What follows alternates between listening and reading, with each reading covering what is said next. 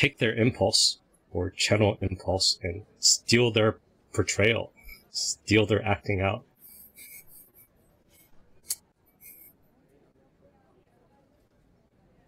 This is heavy, but if people are afraid of flashbacks, emotional flashbacks, they're giving their flashback to someone else. It's giving grief to someone else. When they give their grief to someone else, they're giving the experience away.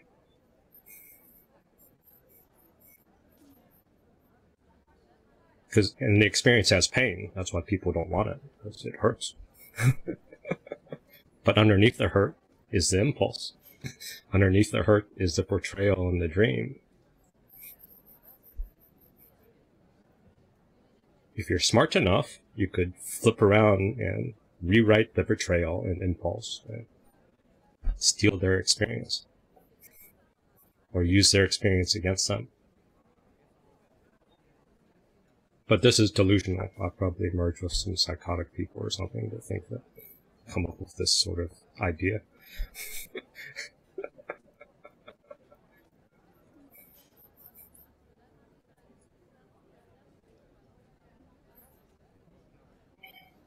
Because emotions are contagious. Yeah. Emotions are that oceanic merge when you have enmeshment, oneness, favorite person, trauma bonding. That's why it's so yummy. If we get good with flow, and we get good with instincts, and we get good with just dropping the story and just going into the raw experience, you get to know the person from their personal pain, and they give it to you. Mm-hmm. They actively give it to you. They actively are giving grief. That might be their special power. Giving them grief, giving them grief, giving them grief, giving them grief, giving them grief, giving them grief, giving them grief. We want to, like, give back the grief. But it's intimacy. Trauma bonding is my pain connects to your pain. My vulnerability connects to your vulnerability. And then I want to create a language agency, which makes you, like, own my grief. And then try to chase after me or some other bullshit.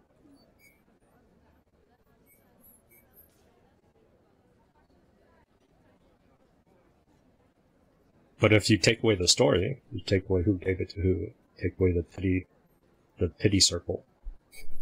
Apathy, antipathy, sympathy. Take away all that ownership. There is no ownership. It's just life force. Somebody gives you grief, stuck life force. Pain, raw pain. They can't metastasize. They can't digest it. They can't process this raw pain. And they're owning it from this fucking language of agency. It sticks in them. If you can have the wisdom to stay with the impulse, to not think you're a problem, to not try to will yourself through the pain, to not link it to the trigger. That's number 3, isn't it? You get the pain here, you try to reverse engineer the trigger, or they tell you the trigger. You fucked up, you deserve this pain. You take the bait, and you're trying to will your way through to solve the double bind, which is impossible to solve. And you can't solve the double bind. What happens? You think you're the problem. You start chasing. You start chasing, and you treat them like God. You want them there. You want to either destroy the bad God, or you want to get the approval from the God. You treat them like God because you own the problem.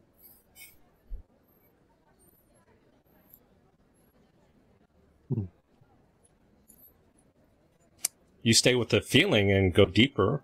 If you cannot go into story and language of agency. If you have maybe other people to help you get other perspectives so you can get to the experience. So maybe you don't need to do this yourself. You could use mentalizing. Yeah, I'm not supposed to be on the theme. But I downloaded so many people's experiences now, and it's like spitting fire.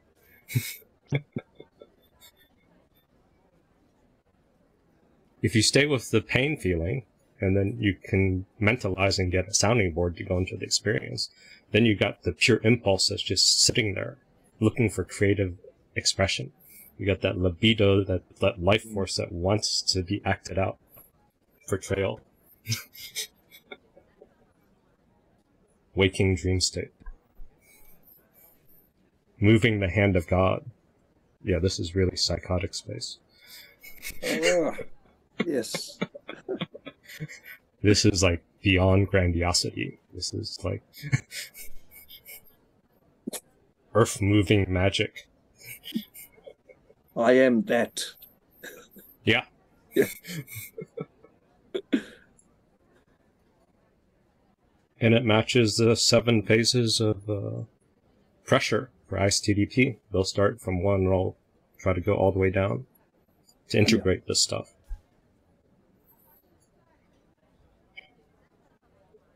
Why not be more ambitious and take other people's feelings and grief and experience and then play with all this free energy everybody's giving out, trying to get rid of? I think that's what you were saying last week when you said, I might have a different way to be concerned and to have feelings. Yeah. There's so much more than just containing your feelings through a personal story. Identity. Isn't that boring? Isn't that stagnant? Isn't that getting stuck in the past and just living in loops? Yeah. Doesn't that get frustrating because it's so circular? Where was that?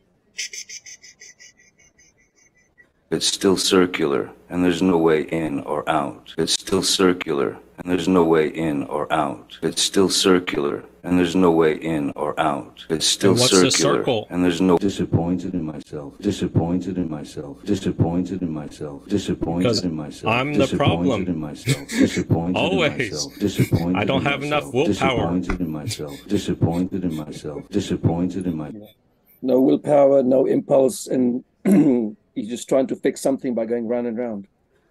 Because the story is redirecting the impulse. It's not letting the impulse flow through or letting the impulse guide you or taking the experience. It's trying to shove the experience into a different story.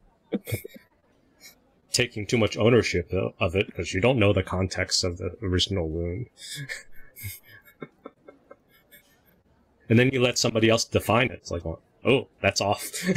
No, that's not it. That's not it. You have somebody else sabotage all the details when you're trying to fix the problem. You don't understand. It's the other people. They don't listen to me. Perfect example. Mm-hmm.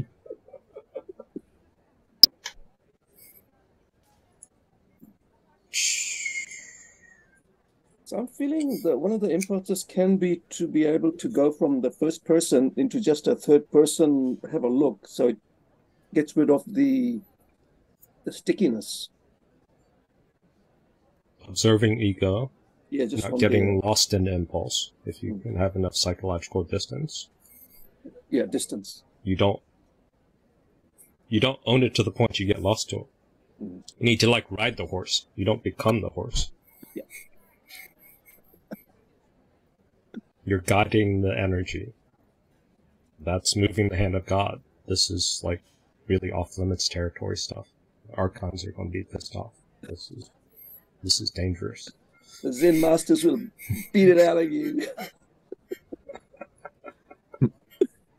Oh God, this is good. Wow. Yeah.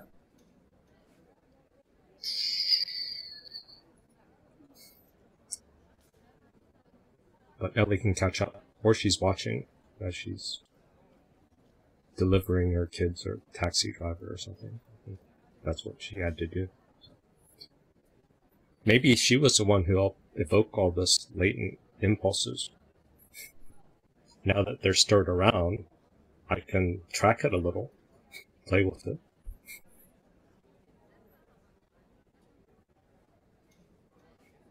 But then everyone's focused on the trigger. So that's the number 3. Feelings got stirred up. Pain got stirred up. What's the trigger? Number 3. You attack the trigger. You want to shut down the trigger. But if you Run can't away shut down from the it. trigger, there's enough room for it, then you can feel some of the experience and impulse. Hmm.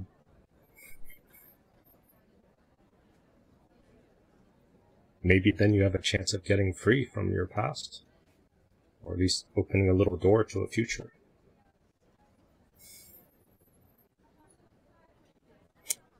Hard sell. Oh. I love you, man. This is beautiful. This is nice. I can work on this for 8 days on the retreat. Who the fuck knows where I'm going to go with 8 days of just sitting with silence. Well, how long a lotus do you have to do? They're only like 2-hour sessions. So Oh, that's all right. I can do an hour. I'll try to work up to 2 hours. I have some cheating props to bind my legs up.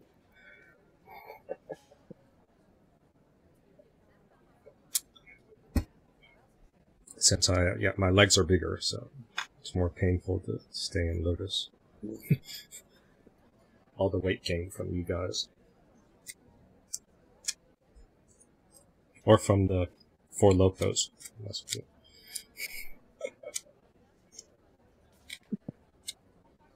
Oh.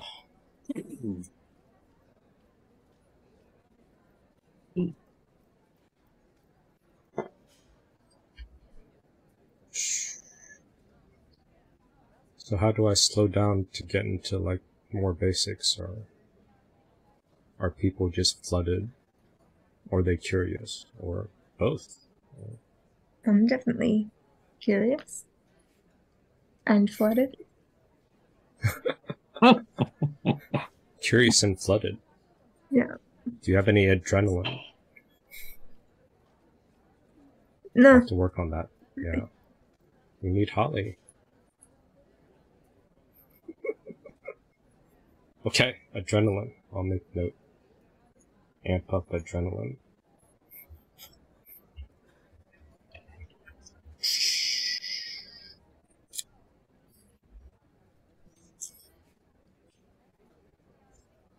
Any sparks? Any sabotages? Any challenges? Doesn't someone want to shut this down? This is like flipping everything up. This is like outdoing the schizoid table flip of fucking up somebody's game. This Out-schizoid the is like schizoid. fucking up the whole Fabric. infrastructure of mental Yeah. health.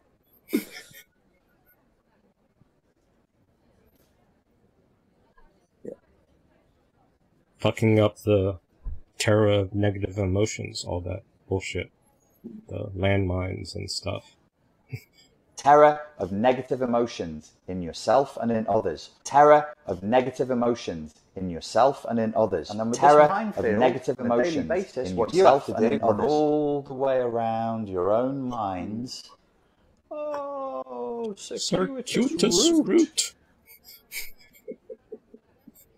This is codependency, ladies and gentlemen. It is a neurotic drive. No choice, no freedom, to serve, to submit, to fawn, to supplicate. It is a terror of negative emotions in yourself and in others.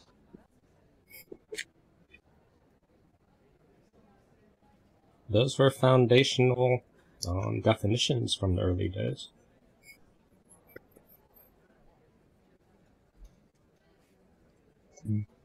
What if those are traps? Those are owning the problem. Those are owning the feelings. Those are falling into the double bind.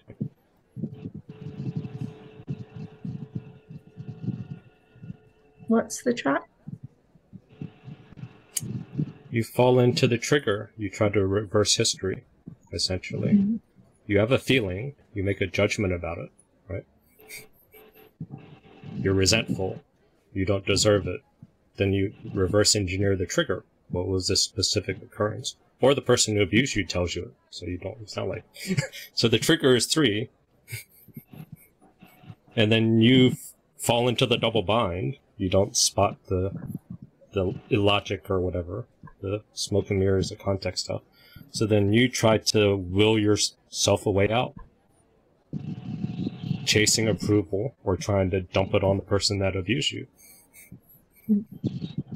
But it's not the pain, it's the story, it's the wrapping paper, the language of agency that caught you in the double bind. You're devoicing. Devoiced you and put a story on you.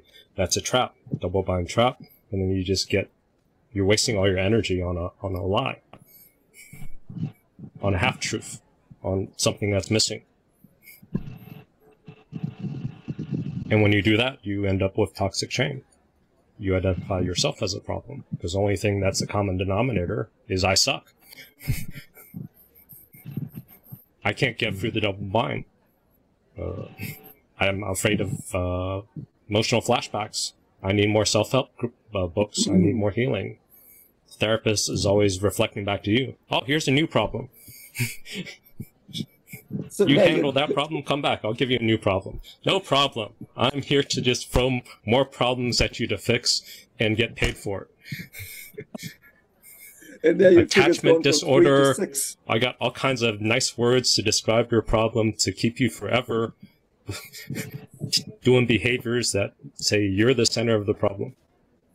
Or your parents is at the center of the problem. And you're being born just by having fucked up parents means you're forever a problem. Your karma is the problem.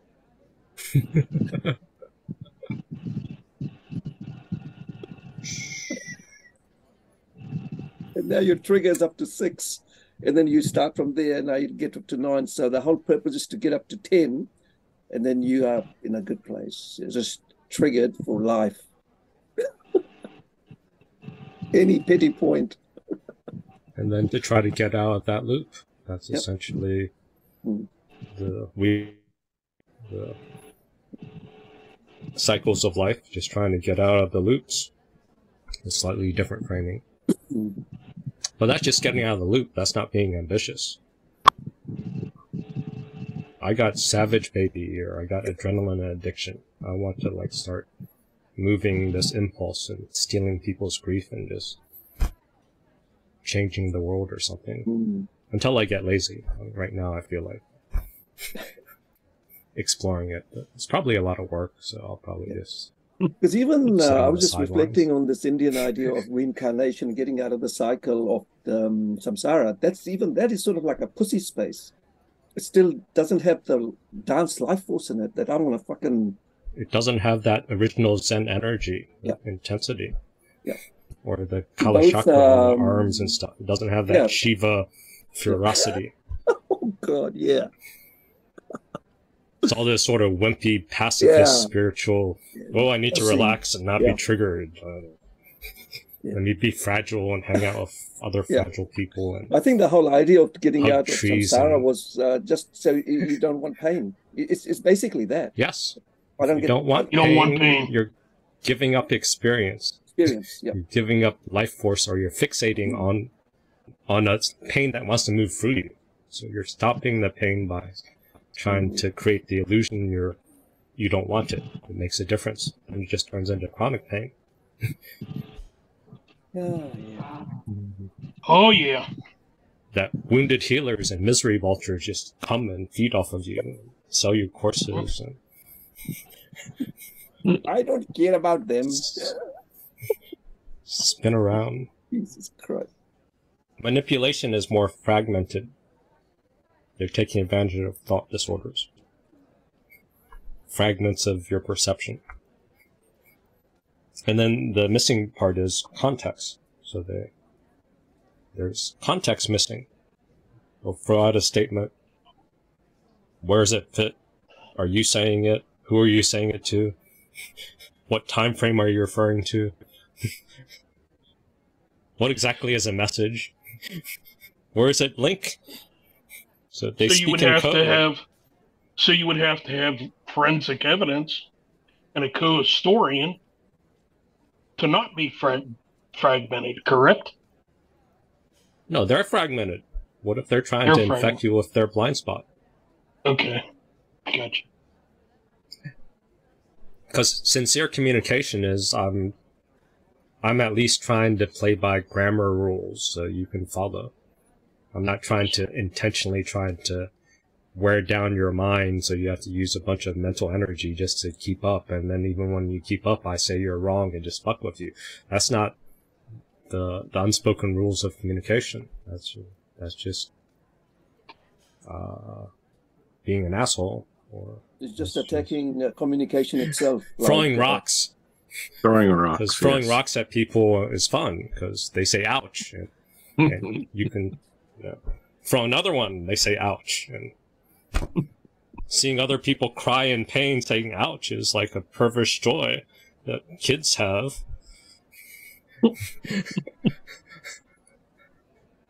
Then they'll upgrade and start throwing, darts or something, and they'll go, oh wow, this is even better, I saw blood. Let me start throwing knives and shit. And they say, oh, I don't feel any pain, because that's part of pain. When you feel it, it hurts. When you see somebody else feel it, you don't feel it. That's kind of cool about pain. So you can pelt someone with tons of rocks, they cry in pain, and there's bruises, and you don't feel a thing. Mm-hmm. Then when they're pelted with the rocks and they get angry at you, you could genuinely say, I don't know, I don't feel it. It's not fair. I didn't feel your pain. I don't understand why you're angry at me. Or even better, I don't feel it, so you shouldn't be feeling it. Yeah, that's even worse. I'll divorce you. I'll Or give it you a wasn't- double bind. Or It wasn't doesn't even me. exist. Wasn't You Wasn't misread me. the rock. Hmm. It was the person I'm hiding behind that was throwing the rock. Hmm. Or it was Rock who was throwing the rock, because, Rock is a troll baby. Can't show up to be a troll anymore, because I guess he lost his trolling skills. Or you found some better friends, probably. Yeah, we are losers. That's a double rock. Oh, nice. hmm. So, people talk in fragments and we chase. And when we chase, that's called trauma bonding. That's called love. That's called attachment. It's the only way to attach. Chasing, never getting. That is love. Yearning for fantasy and chasing. Giving up your heart in advance. And never getting. Because if you got it, there'd be no chase. We're all being trained to chase the dragon. The feeling where it starts declining a little bit, it's declining a little bit, it's declining a little bit. The feeling where it starts declining a little bit, it's declining a little bit, it's declining a little bit. The feeling where it starts declining a little bit. That's like super adrenaline. That's like amazing addictive qualities.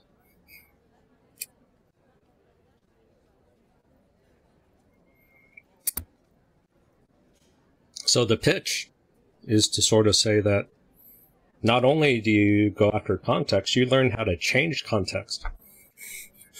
Because no one's messing in the context. Everyone's trying to argue which fragment is true. Why would you waste your time with that? That favors the thought disorder idiot. That favors clueless baby that believes the fragment of reality is true, and of course they can act like an idiot and go with it fully because they're fucking stupid. They're operating out of their ignorance of a fragment of reading shit. They don't have a sounding board to actually talk to other people to check their perspectives. In fact, they'll just gaslight other people with their fragment of whatever, add a bunch of story to try to get other people to join this fragmented nonsense time-wasting war on shit. Because they've disconnected from their savage baby and they don't enjoy a good fight. They can only fight like from the shadows and from behind shit and just complain and whine about how much pain they're in. Yeah. Yeah, this is coming across as too mean. I need someone to soften me. They're just after lifesteal, you know, just pussy lifesteal. Not the Oh, real maybe thing. that was a trigger. I'm trying to get back at angst. Yeah.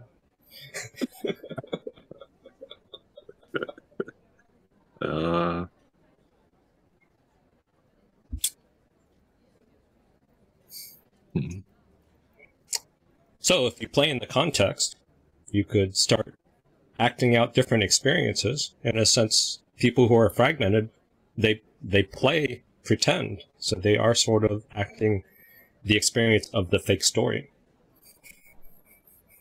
to try to get you to buy into the double mind, the manipulation. So they are trying a little of this, but they're scripting your role to fall into their whatever, the repetition, compulsion, transference, all this stuff. But you could become a director, a better director, if you have the observing ego to recognize that it's just pain and impulse and try to sort out where it comes from. Make sure you don't get caught up in the flood. You don't drown in the water, because if you're drowning in water, you have to not drown, because breathing water is very painful. Though maybe there's a way to get used to it. I suck at that. It feels like I'm drowning and dying, so my body wants air. So, so if you're flooded by impulse, you do have to have some level of distance, detachment, something to not drown in the flood. Makes a difference.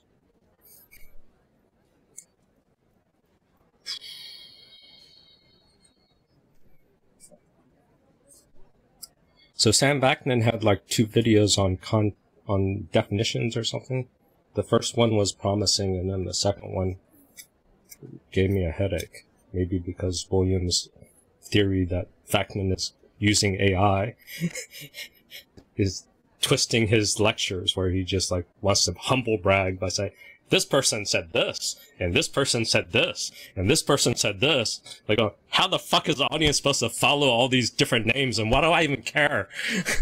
Simplify all that shit for me. Don't just throw a bunch of jargon and this person's perspective and that person, and just flood me while you're talking about context and definitions. You're confusing the audience. The gall of such a person. So I tried to simplify his context thing, because there were some good points made, but I was zoning out. So this is what I came up with. Minute and 47 seconds.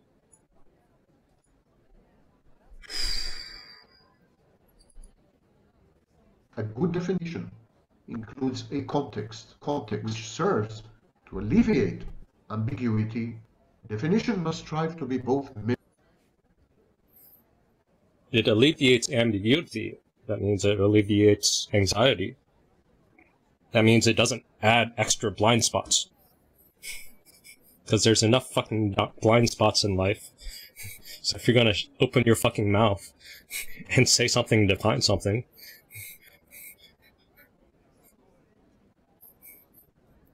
don't add ambiguity.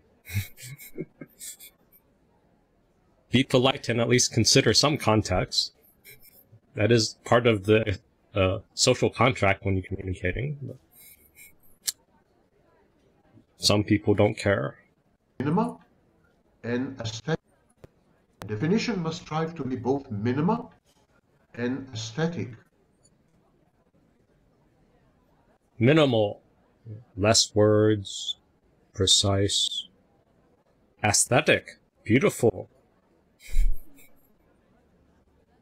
So small and beautiful, not verbose and fragmented from every other definition, and extensive and long, and there's no right and there's no wrong, and don't judge judgment, but use your judgment to judge your judging of judgment.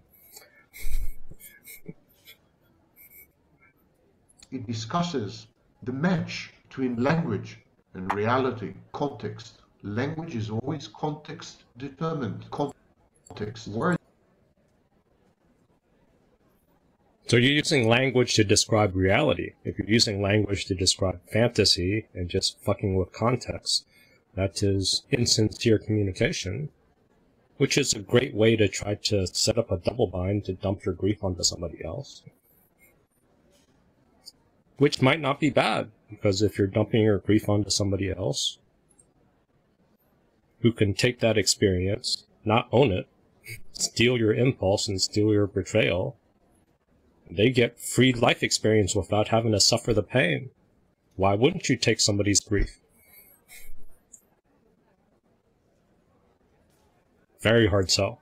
But if you take away the story, you take away the agency. If someone's just giving you pain, that's just pure care.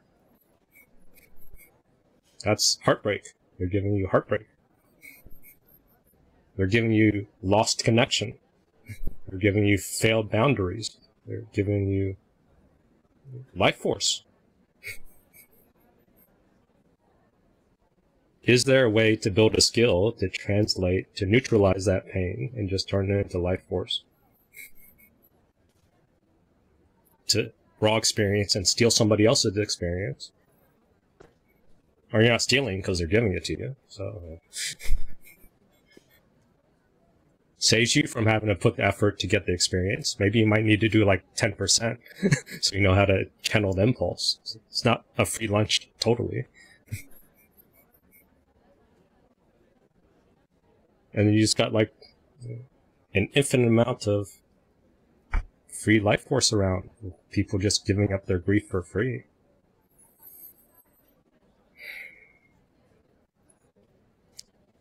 Depend on other words, context. It is the thinker that does the referring, not the expression itself. Speakers use language to manipulate their listeners into believing in the manifest intentions behind their utterances. Context. You have to believe what they're saying because they're not giving you the context. They're describing shit that's divorced from reality. So your mind, in order to make sense of what the fuck they're saying, has to give them the benefit of the doubt that they're describing something somewhat accurately. Then you can correct it. But in order to digest it first, you have to consider it. So you're already mentalizing. You're just doing it sloppily. You're already considering what people say when they talk, even when it's fragmented out of context. It's just a bad sounding board.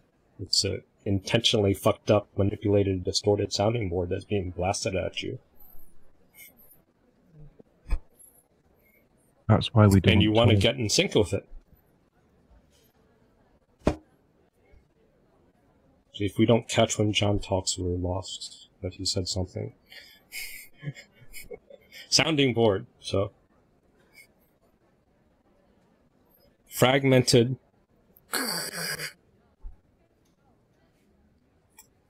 And we can't help it, so stop blaming ourselves. That's another loss of the trigger. We get a feeling, and then we see this fucker is fucking with me. Then we stick on number 3. How dare this fucker manipulate me off me context? We'll get upset about the messenger, or the message, or whatever. We want to get something specific to latch onto because we're being flooded with a fragmented, out of context communication flood, incomplete stuff. So we're grasping for specifics. That's how the brain works.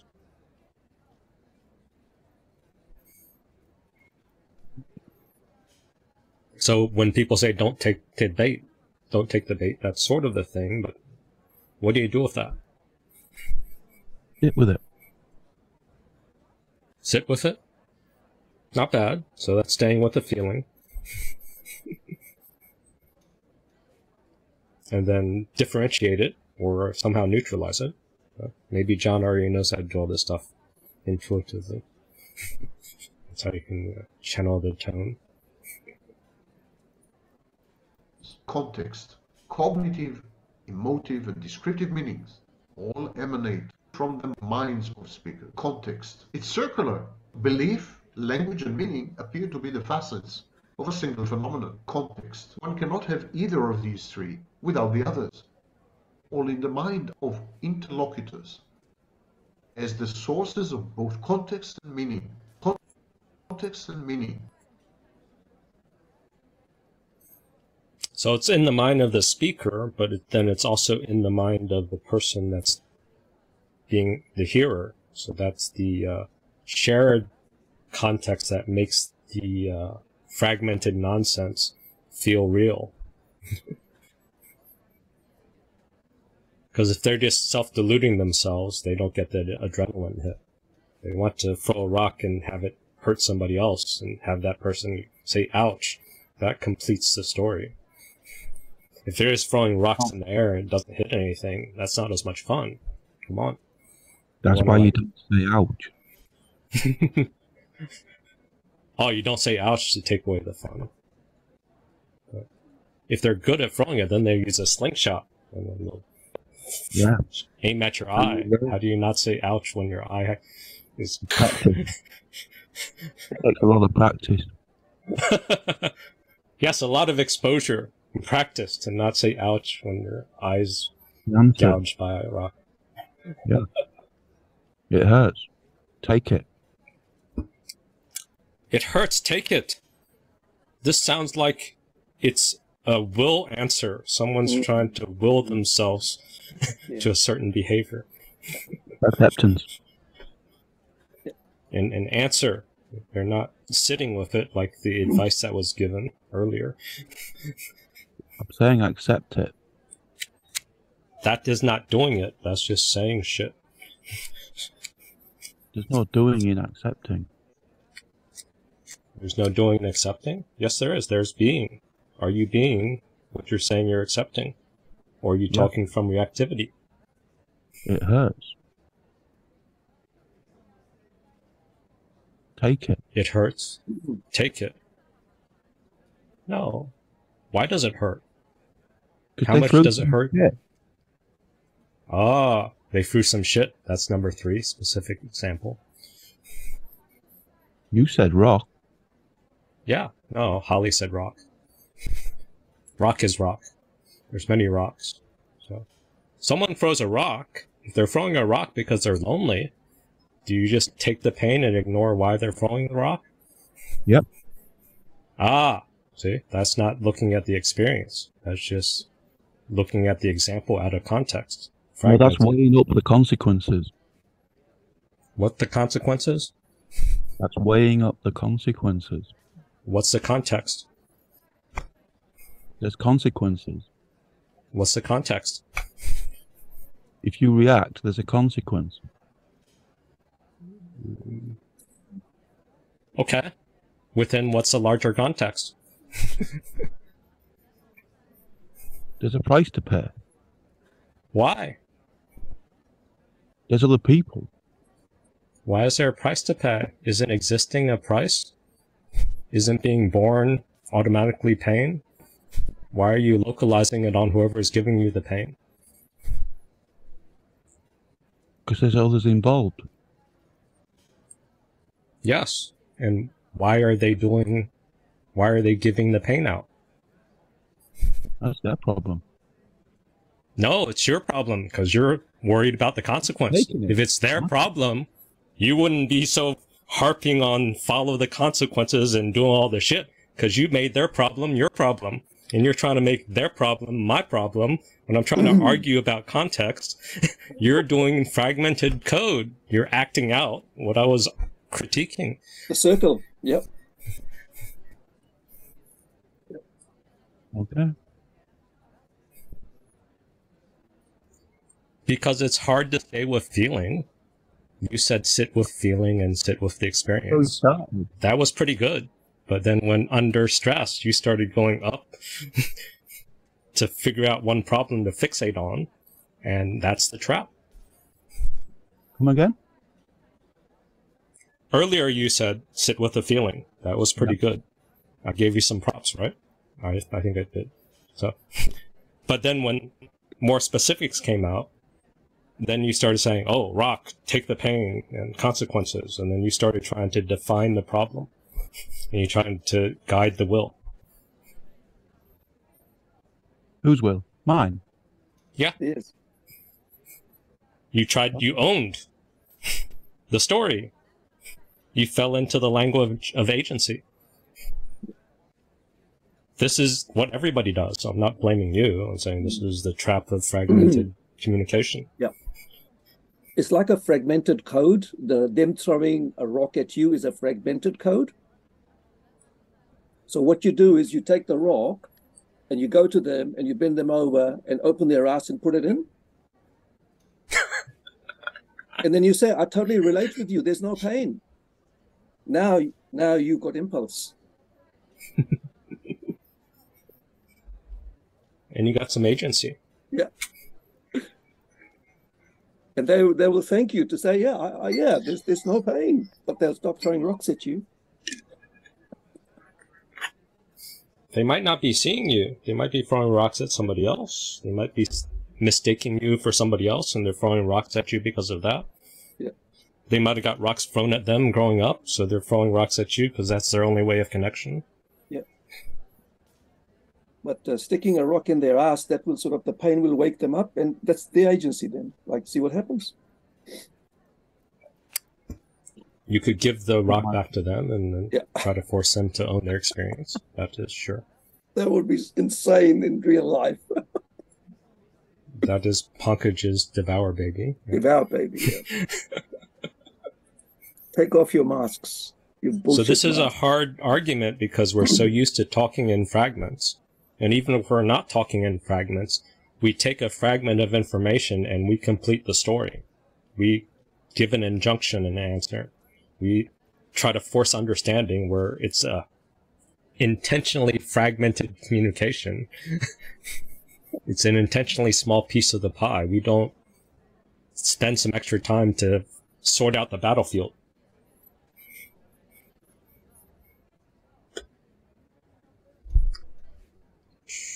Game board. It doesn't have to be battle. Yeah, we're not saying the whole game board. So if somebody has a game board view and they're trying to get you to take the bait somewhere, and you follow the bait without seeing 5 moves ahead, then it's not a good game strategy. Why you toss the board in the air and don't play. If you can get outside of the game, sure.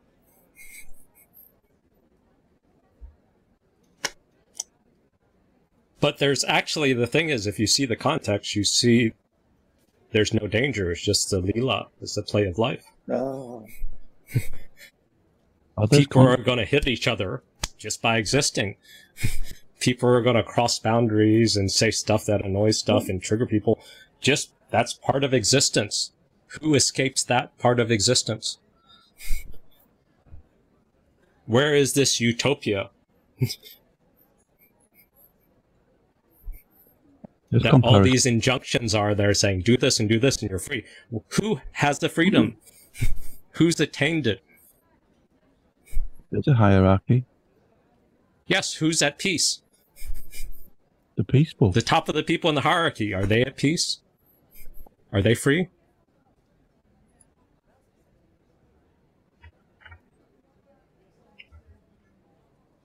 You're shouting these injunctions and these fragmented answers.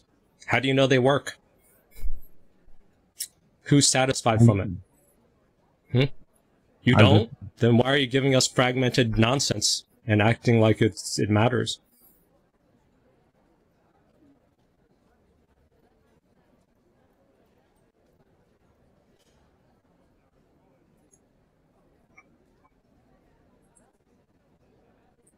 Wouldn't this also be evidence that you're impulsively answering based on a story that you bought into?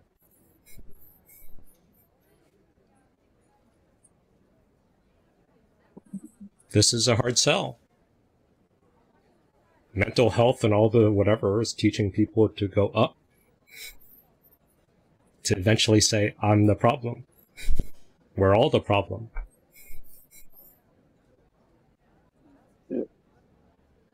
That's not where it ends up for me.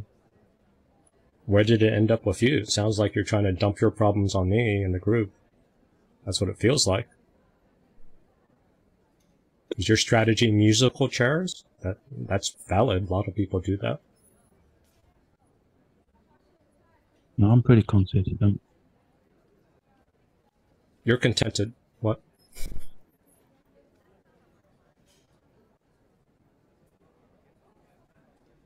You might be fine, but it seems like you're taking up space here, and I'm not feeling more context. I'm feeling more fragmented talking to you. I'll just shut up. Are you able to? If it suits me. Might be harder to do, because I'm going to turn up the heat more. We haven't gotten to anything yet. This is just introducing the playing field of context versus fragmented thinking. In real time, yes. In real time. Hmm. It's uncomfortable fire. recognizing how big our blind spots are when we take fragments. And we take somebody else's fragments. It hurts. Zen would say, not knowing space is all good, but not knowing space is fucking torture. Yeah. Being confused and off balance and doubting, that is not pleasant. Only to you. Yes, it's only to me. All the other people that were nodding, they're just delusions. Nobody else is relating to what I'm saying, John. Trying to make me all the problem. Does that feel good? You said you were going to shut up. See how good you follow your own fucking advice?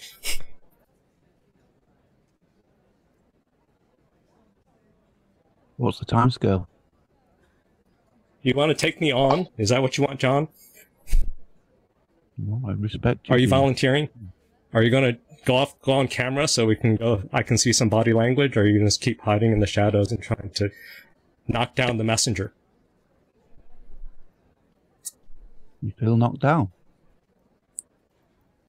I feel that's what you're trying to do, because you're not giving me context.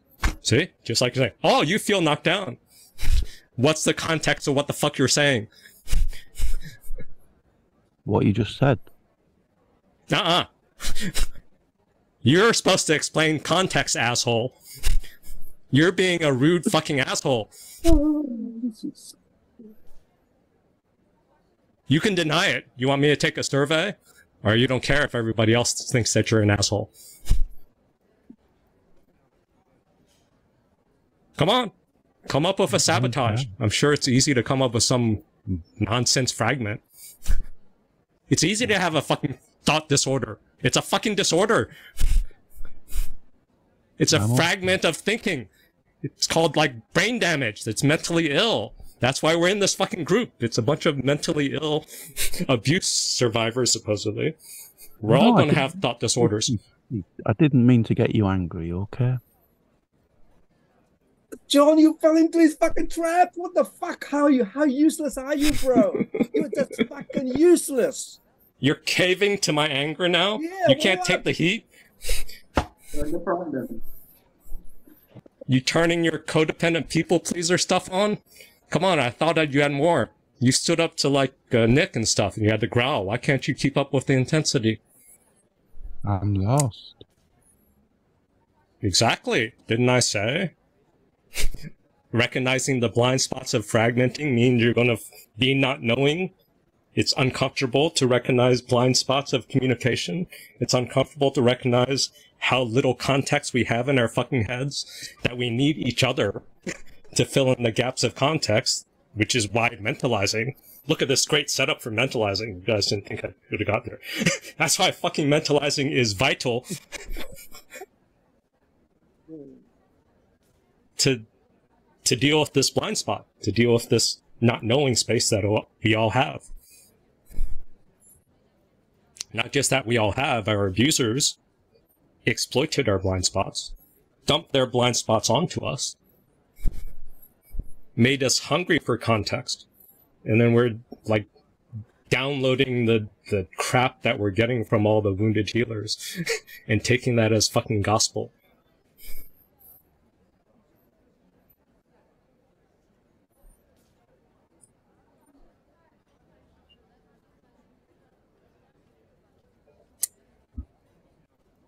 Okay, back to back then.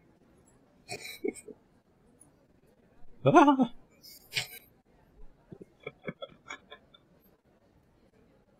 The mind as a field of potential meanings gives rise to the various contexts in which sentences can and are proven true.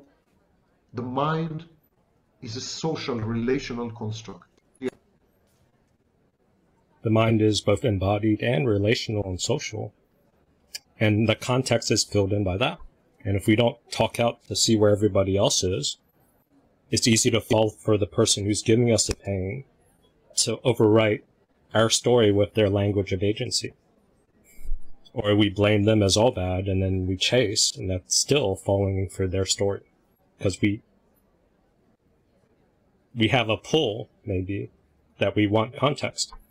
We can't stay in the unknowing, because Zen masters maybe can do it for like 5 minutes. So we're hardwired to not like not knowing. We're hardwired to not like blind spots, especially when someone like beat the crap out of you from your blind spot. If someone's like throwing rocks, intentionally exposing your blind spots all the time, you're probably going to associate that your blind spot is not a good thing. Yeah. If you grew up all your life and all you know is your blind spot caused your trouble, you're probably going to say, not knowing is a bad thing. That is a reasonable conclusion to come to. But if your blind spot is potential, is life force, it might have ideas to get you out of your problem. But if you stigmatize your blind spot, you're not knowing, then you're not going to be able to get out of the loop. Then you get stuck in the double bind. Well, but the more you know about something, the more you know nothing. And this is true. The more you become... That's a beautiful statement. Okay? But are you talking from reactivity? Or are you talking from not knowing? I'm talking from expertise and how that leads to not knowing. And why are you sharing your expertise? Are you trying to persuade people, or are you trying to persuade yourself? Don't share any expertise. Huh? Now you're making us feel confused. See, you feel confident. You say shit. If other people feel more confused, you're dumping your confusion through math. So you say confusing stuff. You say it really confident. If everybody else feels blinded and confused, you've actually dumped your confusion onto other people through Clueless Baby. Yeah. So, Punkage, look, someone's doing Clueless Baby better than you. I thought I was a champion, but I surrender. No, I take that. I take that. I own it. John, it's like this, that if someone is throwing rocks at you, your solution was, oh, I was standing in the wrong place. That's why I got hit. No, I couldn't move. I wasn't in the wrong place. I couldn't move. You couldn't move? Yep. Is it possible you're in a bit of a flashback right now? Not at all. Right? You said, I couldn't move in present moment now. You didn't say, back then I couldn't move. You said, I couldn't move with a present tense energy. From what I heard, did other people hear he was talking in present tense? Same. Yeah. Big time. That's very Are you willing to consider, John, that your flashback is sort of filtering your perception? You might be reliving it? Yeah. Okay. And that's okay. We're using mentalizing to talk it out. It's not comfortable. It's a bit painful. It's a bit adrenaline-inducing, but we'll have to check with Holly if it actually gave a hit or not. So. Holy pork. We're letting you use me as a transference object to go throw your answers back that you wanted to when you were getting pelted and frozen. So I'm letting you whip on me back. And I'm trying to provide you context to say, maybe it's a flashback from the past. Maybe you're soothing yourself by giving these simple answers. Is there room for you to consider a bit more context? I was just saying there's a blind spot's always there, no matter how much you know.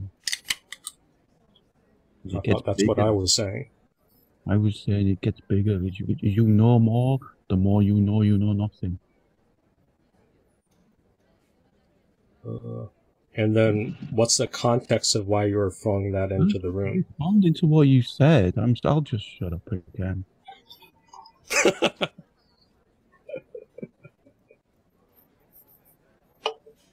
That might be another flashback if you thought I was directly trying to send a message straight to you. This is to a general audience. I don't know your history, John. I know some people's personal history, so I can customize it for that, but I am having to generalize this message. But it does feel like it's directly to you, because some people could put me on a giant screen and then, bam, I'm in their face. So I need to be careful about yelling too much. I might terrorize somebody. My teeth or something. Through the pixels. Yeah. Attributor's choice of language and ensuing justification are rooted in and responsive to both his psychology and his environment, including his personal history. See? Personal history. So. And his environment, including his personal history. That's your flashback. So if someone talks without context or stays in the not knowing space, you fill in the gaps with your personal history. It's probably because the brain is wired to try to make sense of stuff and fill in blind spots. Because you could do like the blind spot test with the eye, and you can see this giant thing right in front of your face that you don't see. That's a bit disturbing. So, your mind fills in the gap of blind spots. So there's a giant thing within your vision that you don't even see, that you don't see. But that would be a side thing. It might disturb people, but I did use blind spots as a theme in the past. So. Just a visual blind spot we have is rather disturbing. Fire, man. You're on fucking or fire. There's like the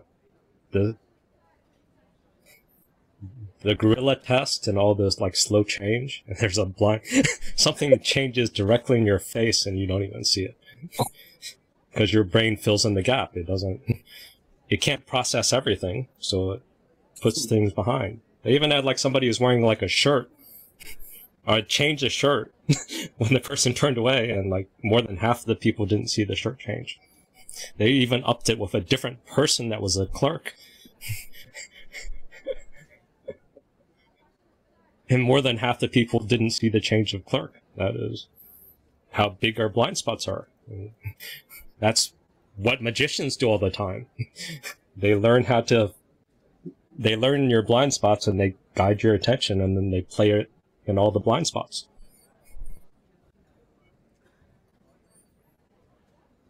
If you're in mental health, that tries to teach you and tell you you don't have blind spots and give you fill in bullshit in your blind spots, they're inflating your ego to set you up for the next manipulator.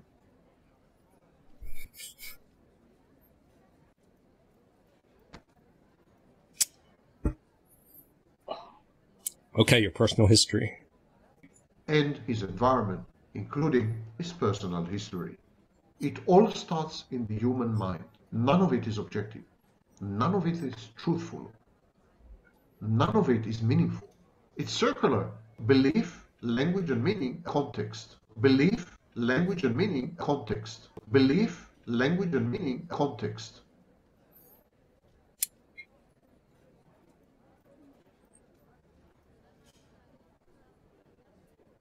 So there's a breakdown of context.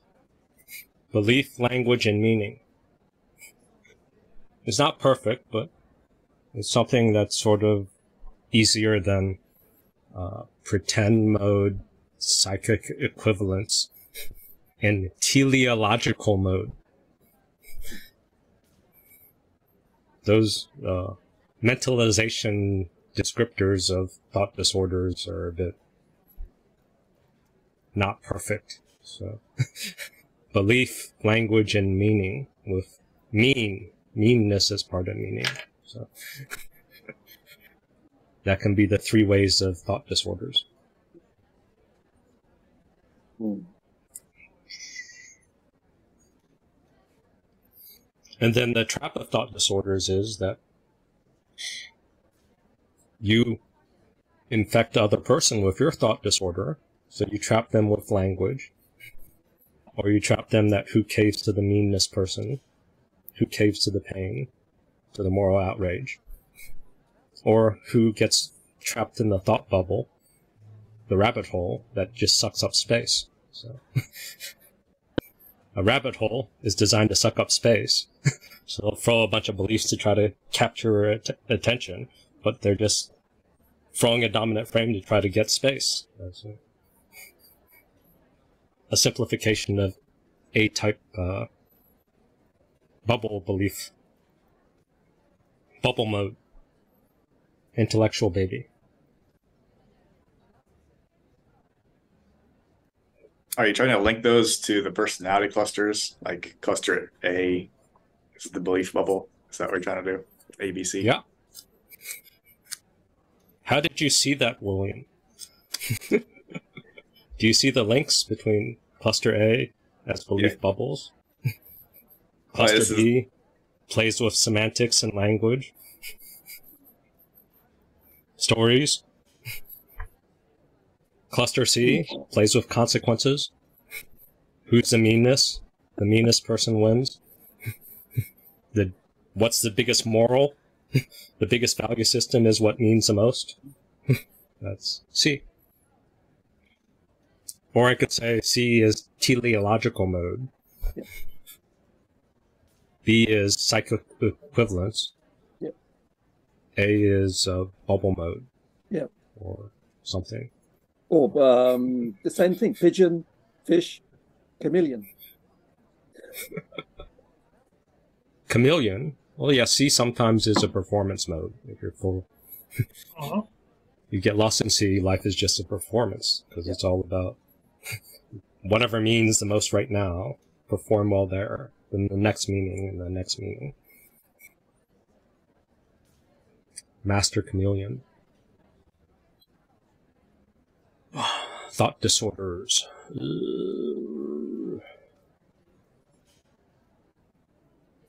I guess we should sort of address it. The three non-mentalizing modes. Thought disorders. Thinking disorders. Psychic equivalence, teleological mode, pretend mode. Kind of lower levels of sort of brain function if you created through anxiety or by stress and so on. And in psychic equivalent mode, psychic equivalent mode, that's B, that's language. Things become more concrete. Thoughts become facts. I think it, I feel it, it's true. I think it, I feel it, it's me. I think it and feel it, you're all bad. That's language. We get lost in language, and then people start playing fuzzy definitions. And the victims, and all of us, we're hardwired to sort of, in order to digest words, we have to consider it as somewhat accurate. We can't just, we don't normally just dismiss it, like, oh, this person's crazy, or that's this person isn't sincere right here, I'm going to cut off everything after.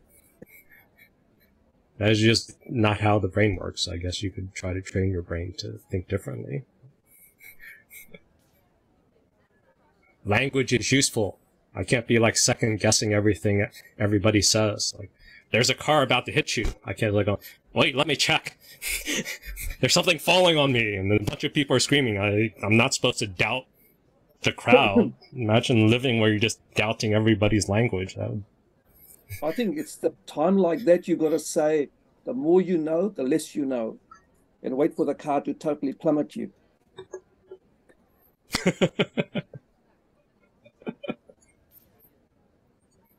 That works good in theory. Under high stress, I don't know.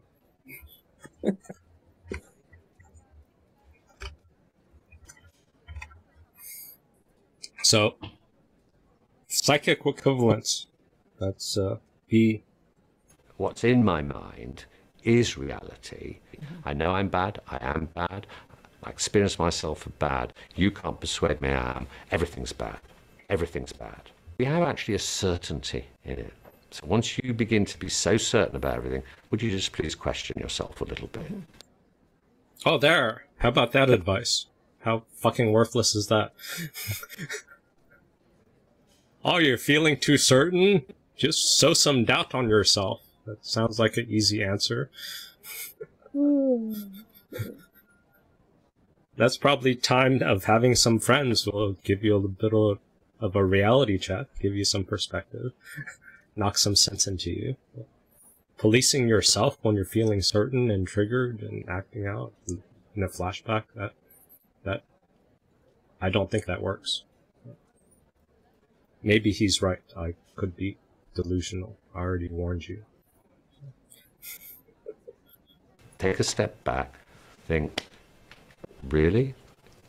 Most things are not 100%. This is...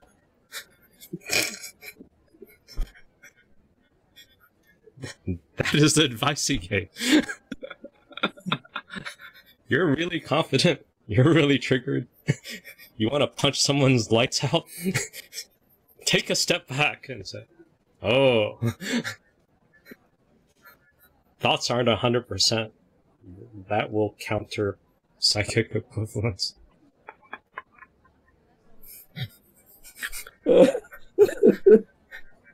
Are therapists this delusional? They don't know how the brain works. They've never been in a fight.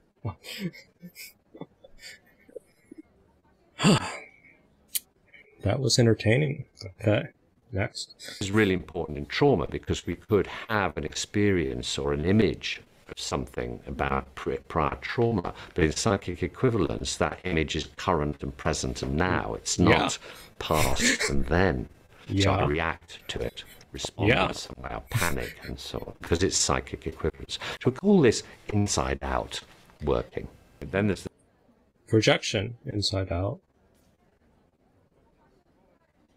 I think he honestly thought that you can just check yourself when you're in a flashback. It might work. Go try it. We tried to check John in a flashback. It didn't work. So, might work for everyone else. Sow some doubt when someone's really triggered. It works. It works, Deep, after the fact. It works after the fact. Yes, after the fact. And then you can blame yourself for not being good enough. Being able to doubt yourself when you're fully in a flashback and emotional and acting out. Yeah. That's what I did a couple weeks back with Zach. Correct? Oh. In his flashback we tried? Did we get him to break out of it? To some degree, but... I think we got his demon to, like, act out. We're playing more with a belief bubble of Zach. But yes, he did have some B also. Yeah. Yeah. He's playing with words a lot, with playing with the context. But he actually believed his bubbles, and he wanted us to help him create a bubble. Yeah, that was my trigger. So we'll get to bubble mode. I think that's the third one. The teleological mode. So this is C, the meaner mode, teleological mode. This is outside in. So this is what happens out there in reality in the physical world tells me about what's going on inside. So what your mental state is really what you do. That's it. And everything's processed in that sort of way. If you're late coming to see me, you didn't want to be here and you don't care about me. Otherwise, you would have been on time. That's it. That's it. So there's a speed and certainty of C mode, teleological mode. Because it makes life easy because you got to take action. It's a doing, instinctive, it's a faster mode. So it's good performance and good working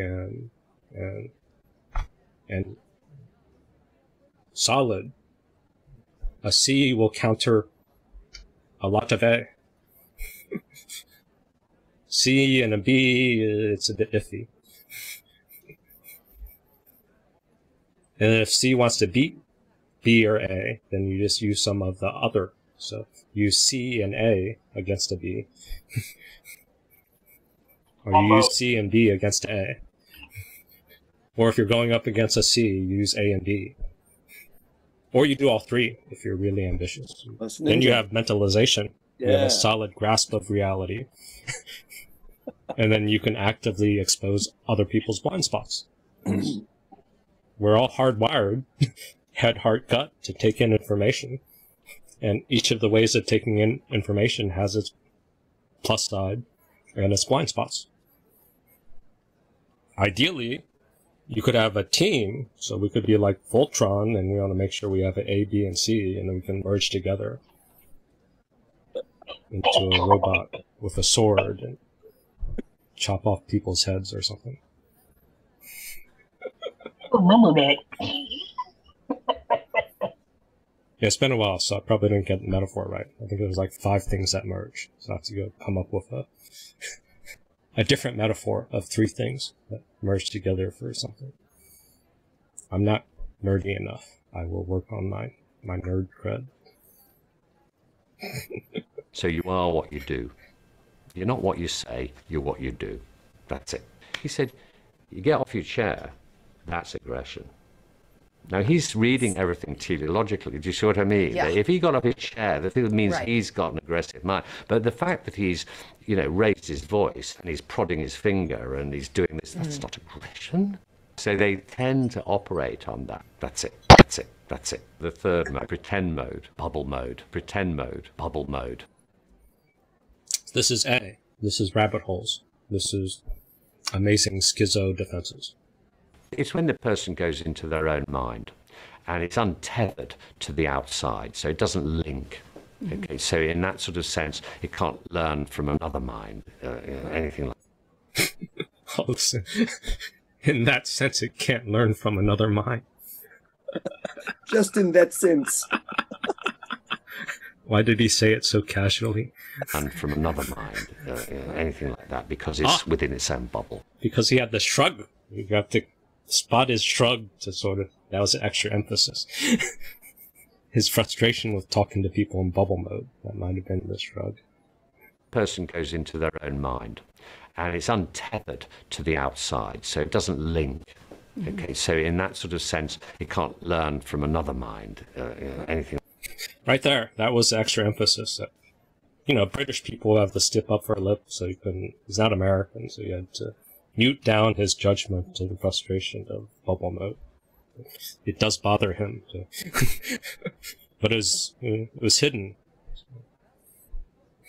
Like that, because it's within its own bubble. You're not actually grounded in a reality in some form. So your mind actually starts to have unfettered imagination. It can just explain things in the most imaginative ways. None of which have any grounding in reality. We can think about other people's motives, why they're doing things, and all sorts of things. That's the paranoia side of paranoid schizophrenic. Or schizoids in general. They're more paranoid. Or cluster Bs who have a bit too much schizoid, they're going to have more paranoia because the mind unfettered can think of anybody could be dangerous and then spend all your time obsessing about that. It doesn't ever get tested out in reality. Because you don't have mentalization, a good sounding board of other people to help bring you back to reality, to help sort out worthy risk versus non-risk. Base. And bubbles tend to be rather solitary. Right. So pretend mode is not going to bring you into a mentalizing relationship. No. Because you can't build connection. Why is he so judgmental about pretend mode? I think he has a bias. Is he a white male or something? Is patriarchy?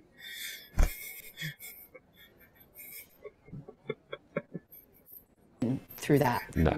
It sounds like pretend mode is the hardest one It is to the self. Ah, there's his bias. Why is it so hard? I don't know if it's so hard. They just need more pain, that's all. You just need to destigmatize pain. Right? Knock some sense into it, pretend mode. Success that you're in. And it's one of the hardest for someone else to, as it were, help you get out of it.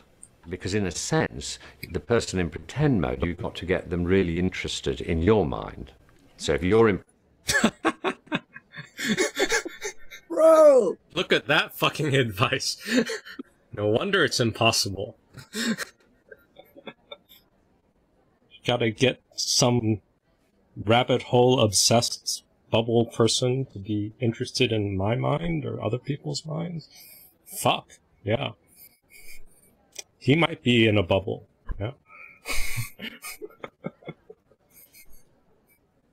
That's not working with the blind spot or exposing it or using it. That's trying to maybe superimpose B onto A. Force them into shared language. Therapy is neurotic and B mode biased.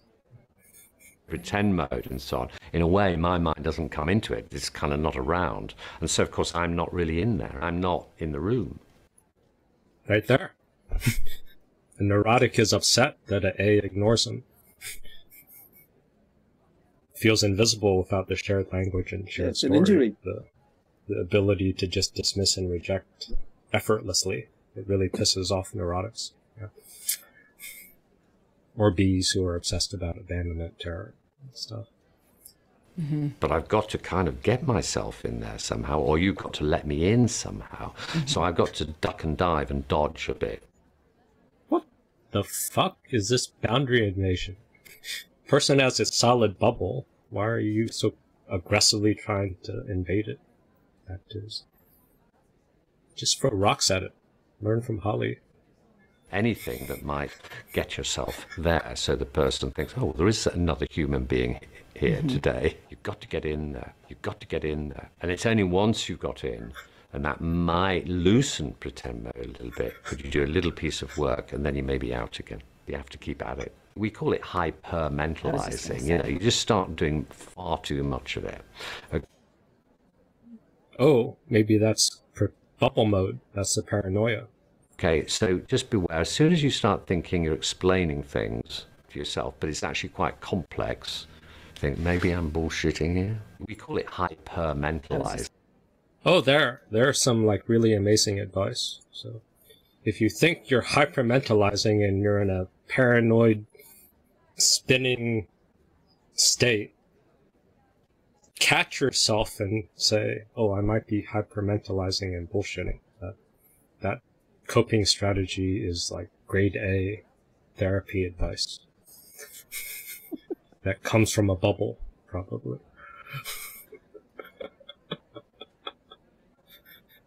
Mentalizing, you know, you just start doing far too much of it. Okay, so just beware. As soon as you start thinking you're explaining things to yourself, but it's actually quite complex, think maybe I'm bullshitting here. We call it hypermentalizing. Are you aware that you're bullshitting yourself? Talking the talk, but you're never really walking the walk. It's too far in fantasy. You're bullshitting yourself. Nobody else sees me like that. So I'm isolated. I'm alone. Bubble mode. Bullshitting yourself.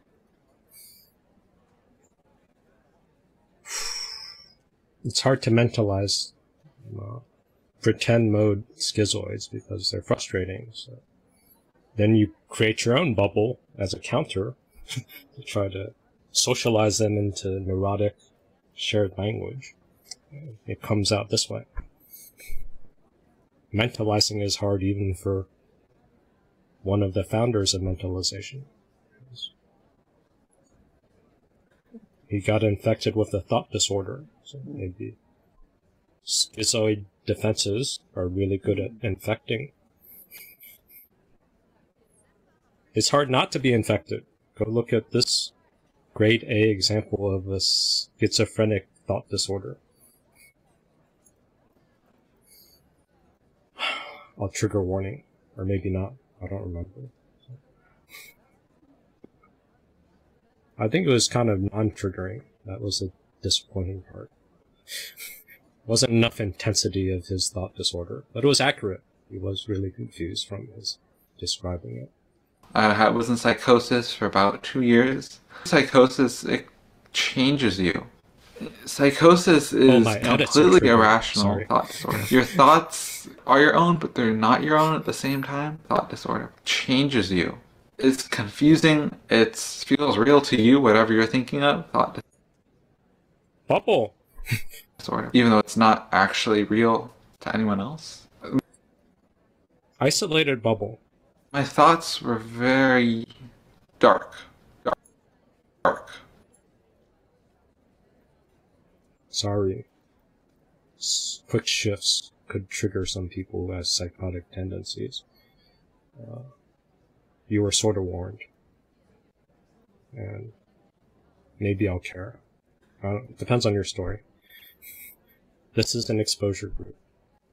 And I'm slowing it down. See how much I care? Dark. I thought I was part of a war of the gods of heaven and hell. Thought disorder. Thought disorder. I thought I... It's very exciting. You're fighting God, you're fighting the devil, you're dealing with a bad God or good God.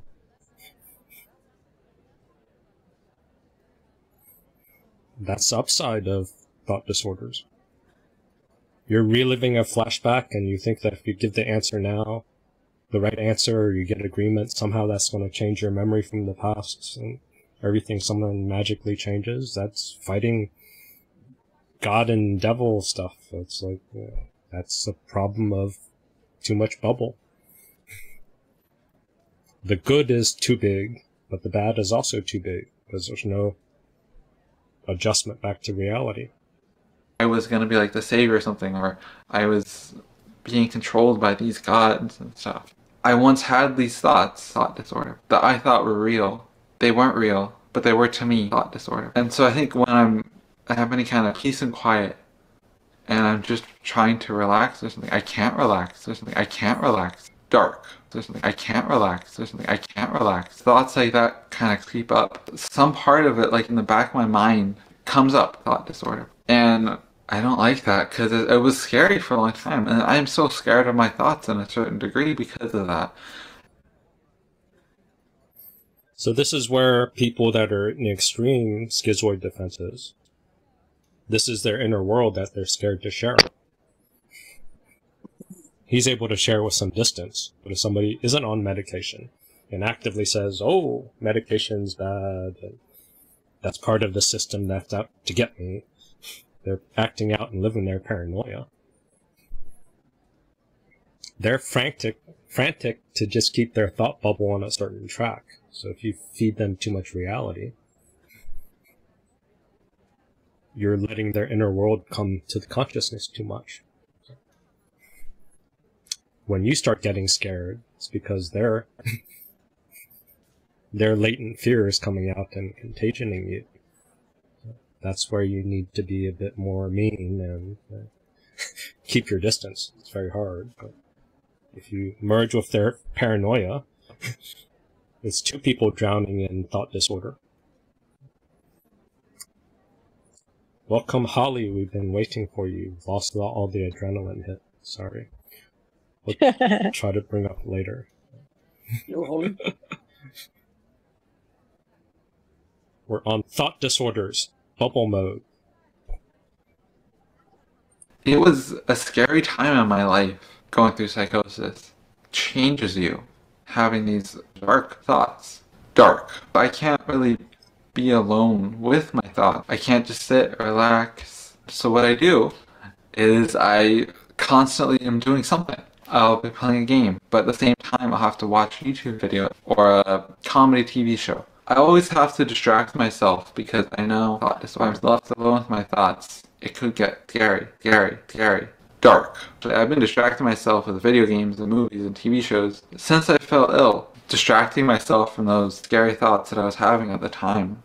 Say we're sitting at a table and there's other people around. I end up focusing on what everyone else is saying and what I'm thinking of at the same time. Thought disorder. It makes it really hard for me to understand where the conversation is going, what I'm trying to say. Like, So if you talk to someone whose norm is distraction constantly by watching TV and doing something, so dividing his attention up to try to keep his inner noise from coming up, because he'll believe his thoughts because he doesn't have enough sounding boards to mentalize and ground himself with some reality testing. When they talk to you, their norm is to distract. So maybe it's too much of a jump for us in shared language to expect them to speak of any other way than distraction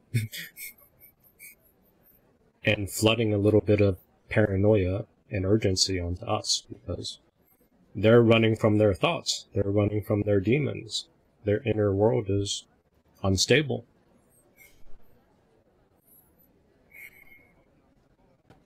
So one shortcut I've done with schizo defenses, I try to get them to pay attention to the present moment with me, stay with me.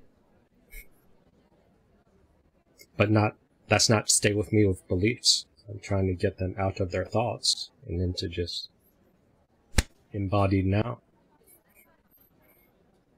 Flood them with sensory input, sort of. It's nearly impulse, one potential counter.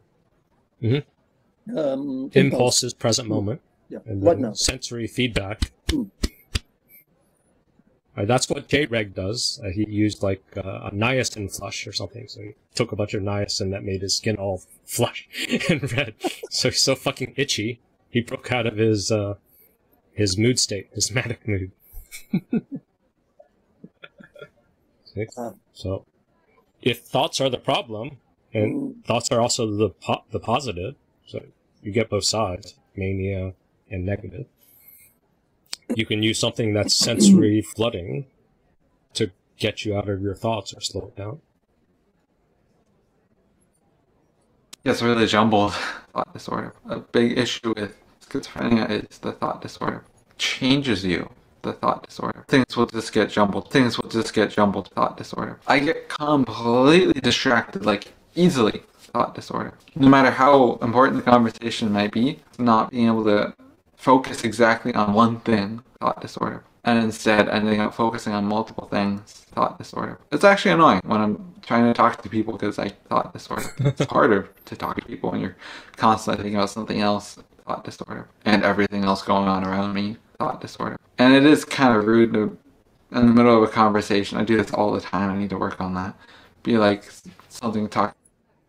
He needs to work on that. Like that's going to catch him when he's doing it. What's the why behind the what? Figure out how to address the need or to slow down the thinking, not in an injunction. Because he's lost in the thought, the bubble. Injunctions don't work. Right, and then be like, oh, there's a cat, or there's a squirrel. Oh, look at that car. Thought disorder. It's not great. I'm gonna try to work on that, actually. Things will just get jumbled. Thought disorder. I once had these thoughts, thought disorder, that I thought were real, thought disorder. They weren't real, thought disorder, but they were to me. Psychosis, dark, changes you, thought disorder, thought disorder. So that is bubble mode, or pretend mode. So you don't need the feelings. Your thoughts and your voices feel real, that's real enough. And you get amazing fantasies. But you also have scary thoughts that torment you, because there's no reality testing, there's no sorting mechanisms to try to manage it.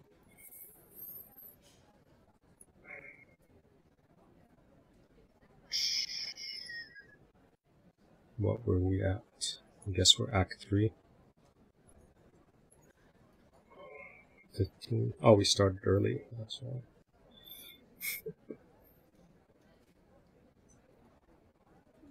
So bubble mode, we'll go back to A, B, and C. Belief bubbles, language games, and consequences. Action. So C has the upside of speed. A has the upside of space. You can fill the room with bubbles and ideas and take up a lot of space, stay on their frame. Abstractions. That's sort of fantasy.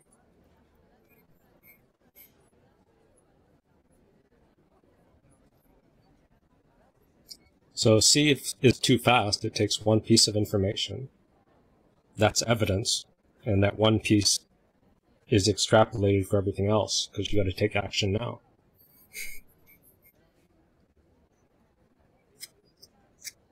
But if you take C and you add some B to try to get some context, then you can gather more evidence. So then now you're in shared reality. And with evidence, so then C and B can beat out someone who's just lost in stories, trying to impose their imagination onto shared reality with bizarro belonging battles. I did like the alliteration.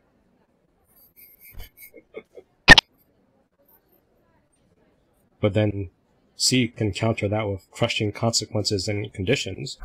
But if B can drag C into the shared reality imagination that's bizarro, then C can lose track of what's happening. It gets sucked into the bizarro world. And then if you use some A can get you to chase, so they'll create like some belief and thought bubbles and injuries, and you start chasing into the avoidant, and the avoidant has the edge. Because they're not just avoidant, they're aggressive, and they can just constantly absent you and just say, fuck you. So A's have the asshole in your face skill. So if you have A and B, asshole in your face, with a bizarro world, then you can beat a C. And then if you're a C and you want to beat an A, you add like crushing consequences, and then you put like a belonging battle in front of that A's avoidance, and give them consequences for their fucking asshole apathy. Then they'll have to cave, because their biology, their body, likes shared reality, because you can like get cigarettes and you can sleep. So there's comforts that that their apathy will be crushed by. You just need to amplify discomfort and pain, and that'll get an A's attention.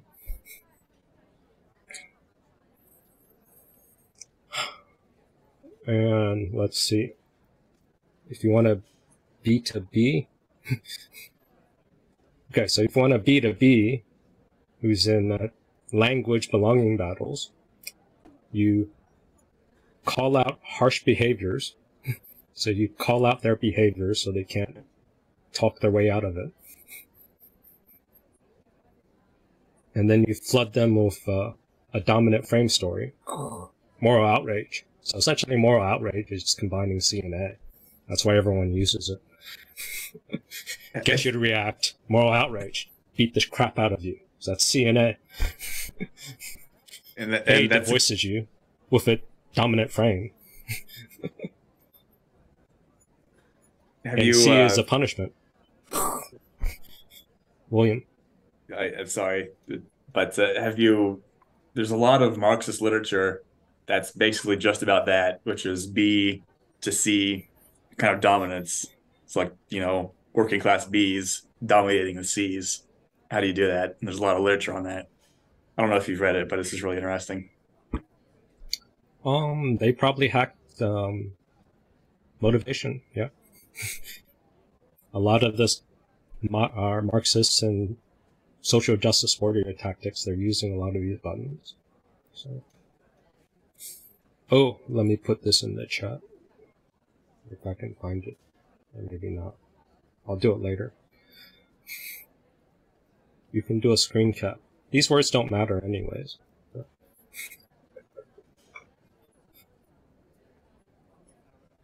We've been covering this in different framing. This is just a slightly different framing, different order.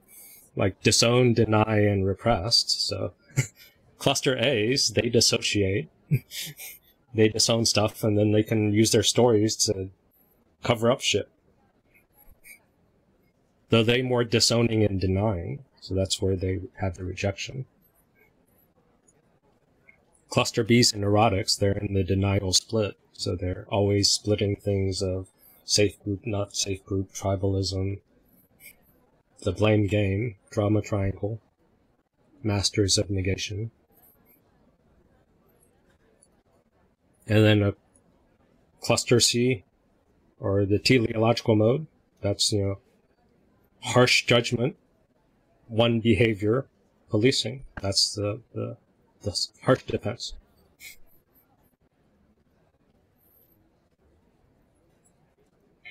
So it's a superego that's sort of merged with being or something.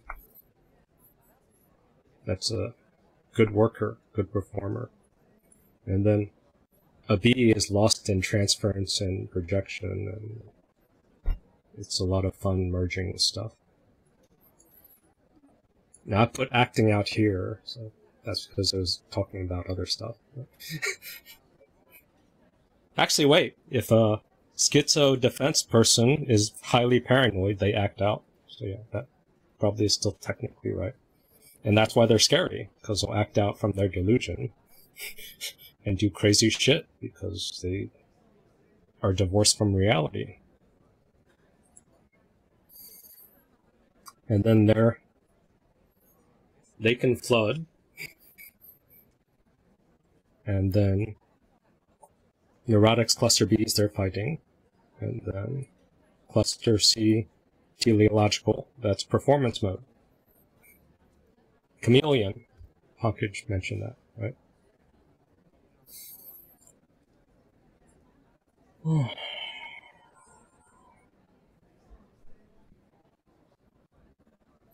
So there's the 3 thinking disorders. I gave one example of bubble. Counters I sort of covered in the pre-meeting, are the ultimate counters. Steal someone's experience and their impulse, and turn it into a life force. I'll have to work on that in a future meeting or something.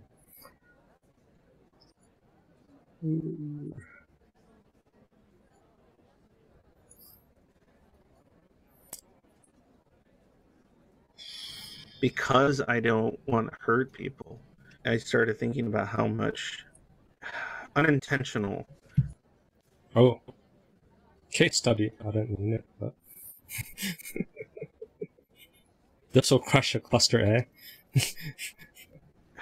Unintentional damage, temporarily. My resentment for the world and my hatred for feeling like some outcast or alien in my environment, how much damage that could have done to somebody that was undergoing their own set of trauma and tribulations under a similar environment as myself.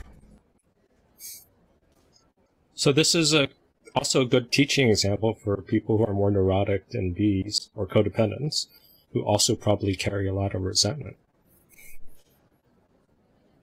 So by devoicing yourself or being devoiced, not being able to express your needs and set your boundaries, there's a lot of resentment.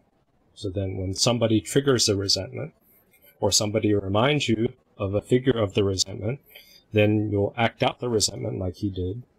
Then you have to use it. For him, you have to use a bunch of words to say stuff so you don't feel any feelings. Except then you get drunk in the middle of the night after hearing Shadowfall story and my stories of trying to plant some seeds. And then you have this behavior he describes.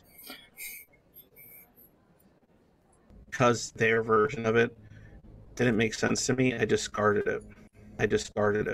And I was so worried about avoiding my own suffering that I kind of sort of abandoned those kind of ethical duties that I've kind of really, really felt are now important to me as I'm older.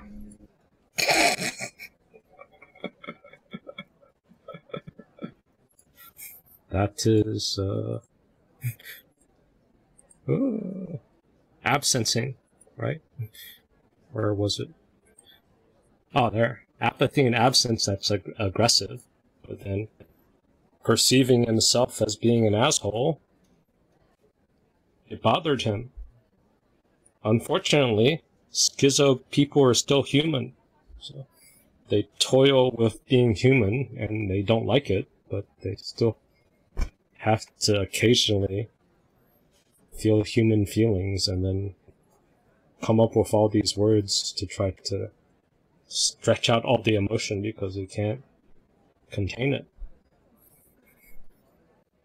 They're using too much bandwidth in beliefs and rabbit holes. They're not building their muscle of feeling feelings, intense feelings, channeling impulse. It's all dissociation and distance and rejection, dismissing. I actually ended up drunk texting my sister apologizing because I was just so devastated, and I failed in that thing. One of the things that I think helped me cope was I would blame it on, to some degree, on my youth. But I couldn't do that after you said that story. After you heard a story, so that's cluster B, a story connected to him, he saw the links. Oh, I was an asshole. Oh, I'm drunk. I'll drunk text. I'm sure the sister probably didn't think that was equal. Oh, I finally have my brother drunk text me apology.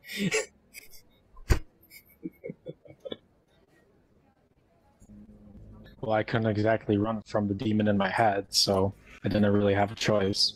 That shit was rough to hear. It's been a brain worm in my head for like a little bit now. I just hate it. Right there, there's a clue. So if you're dealing with someone with more schizo defenses, plant a brain worm in their head.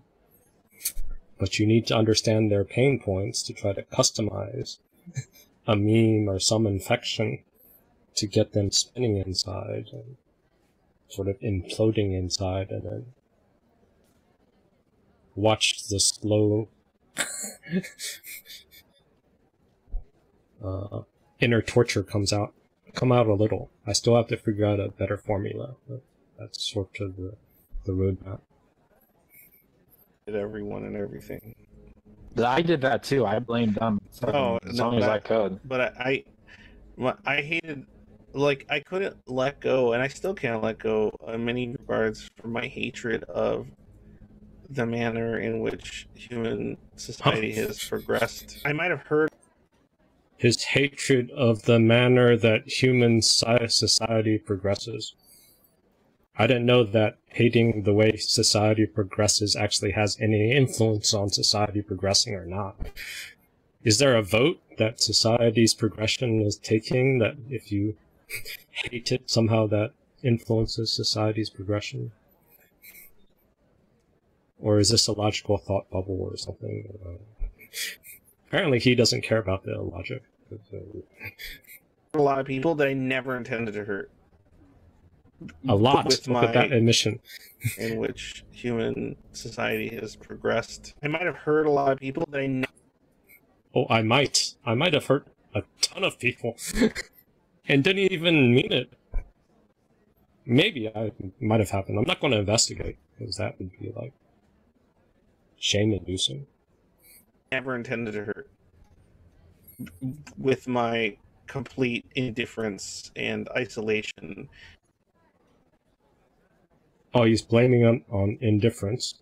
Porcupine sort of dilemma is they kind of feel this like weird loneliness, and then they reach out and they think they find something, and then ultimately that person that can't give them what they want, vice versa, and it just ends up being like more pain for both parties.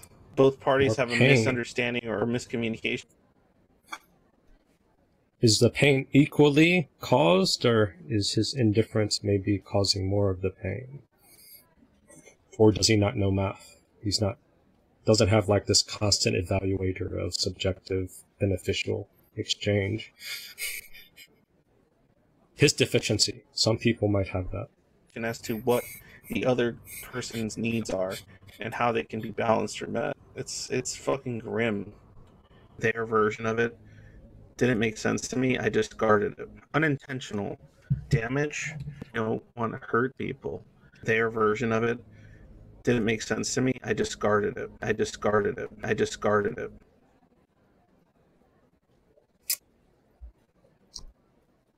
Ugh. Making cluster A's too scary.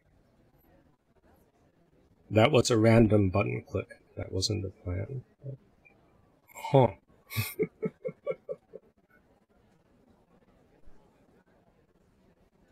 Okay, let's go sell something. I gotta try to give you an aim.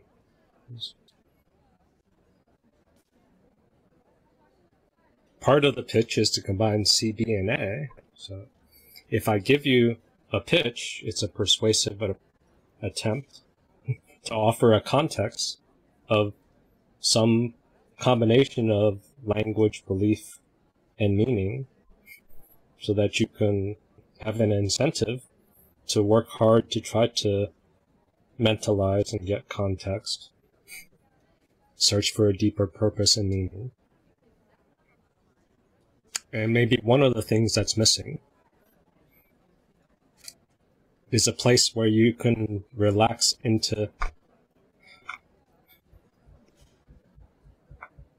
tender mode.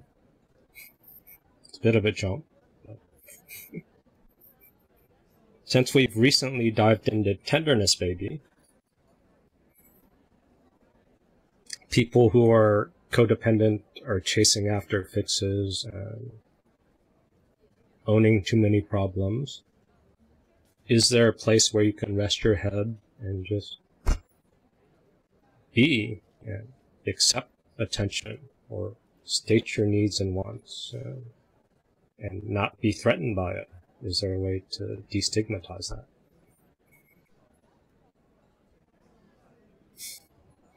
Maybe our discovery of tenderness, baby, isn't something new. Maybe it's also part of something called subspace, which isn't the easiest reframe, but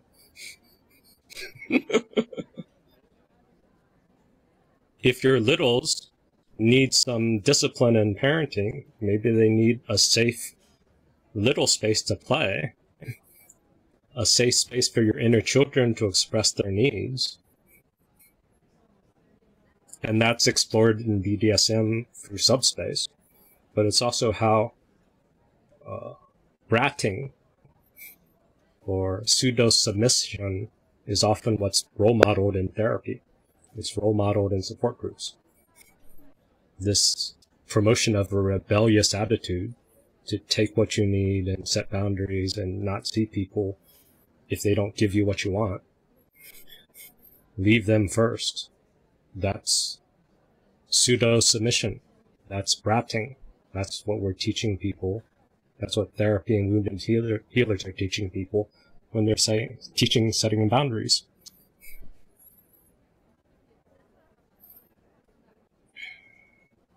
So this is a clip of Miss LX's recent video on pseudo-submission. The guys to control and manipulate their way into getting their fantasy. A pseudo-submissive, someone who claims to be submissive but is incapable of surrender because they're so focused on obtaining their own relationship desires and fantasies.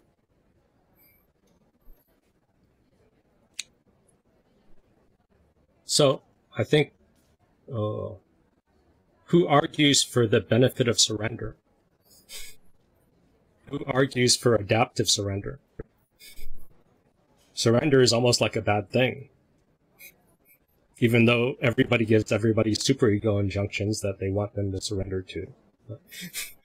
Here's a fix, listen to it. That's essentially trying to get you to surrender to somebody else's authority.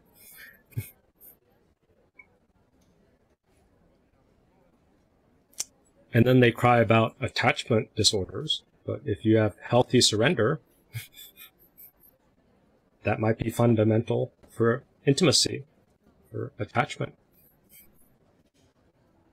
to discover yourself. But what are you surrendering to? You're surrendering to a safe space, or a safe enough space that you built trust with, that you can be yourself. So maybe it's surrendering to a lot of your impulses, but you need a space, somebody else, or a group that allows yourself to let your guard down, let down your masks, and see what your natural attachment is.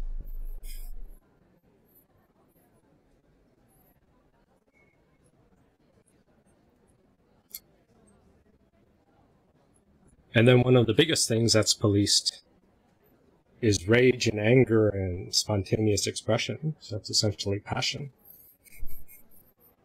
And when passion is suppressed and exiled, it comes out in sideways perversions and distorted ways. And then it comes out as mania, as crazy passion, crazy desires, because it's just unskilled devotion, because when you're in mania, you're sort of obsessed. If you learn how to channel your passion with a proper subspace, then you could turn your mania and passion and desire into devotion, where both parties are devoted to the good of the collective, of the pair, of the other, where there's joy of just the other person being happy, getting their needs met. So then you have a combination of playfulness and proper touch, erotic intelligence, tactile, tangible love in physicality.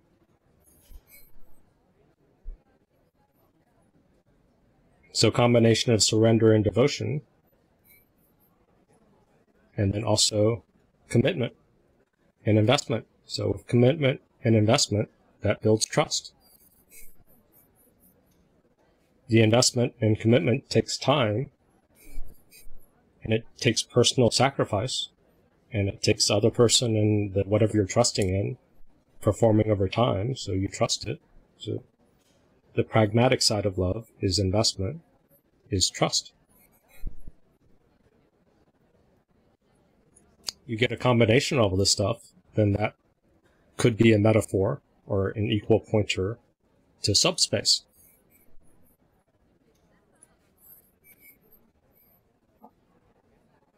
But if you're a fake submissive, could be a fake rescuer, could be a wounded healer who wants to feed off of their other people by faking rescuing because they're incapable of surrendering to the greater group. They're incapable of surrendering to context, shared reality. They're incapable of surrendering to trust. They're incapable of letting their guard down. It's their desires and fantasies, and anything goes, as long as they can avoid punishment. This is the mentality that leads to treating your partner like a dispenser. So you treat everybody like a dispenser to get stuff, or throw trash in, then you can complain why other people attack you. And everyone has this. When we're defended, we're going to be acting out of our flashback.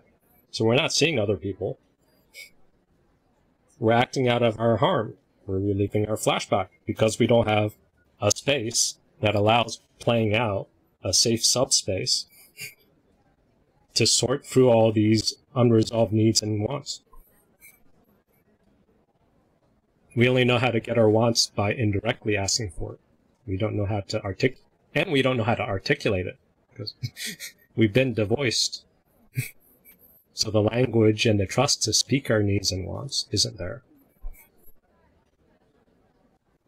And the comfort level of recognizing our needs and wants might take time. Some might be delusional. There's a lot of details in shared reality that you need a space to practice in. And it's hard to trust a subspace or a leadership or a group or trust other people. So we use passive rebellion.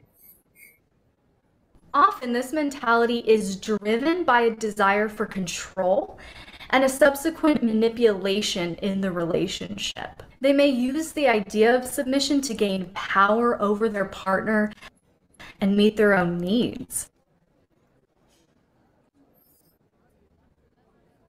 So if codependents can't meet their own resentment, they aren't processing that, they're stuffing it, then that resentment comes out as submissive control, as mask helping to try to get supply, control attention, control transaction. Comes out of lack. But the lack is because you don't know how to get your needs met otherwise. You just can't help it. And obviously, this mentality can harm the relationship as it's not based on mutual respect and collaboration, but on one person, the pseudo-submissive's selfish desires. By producing a one-sided agenda, the pseudo-submissive is putting pressure on their partner, So it's trying to do the best of both worlds. Submissive plays submissive, but gets the ability to put pressure on the dominant, and the dominant has to take the responsibility.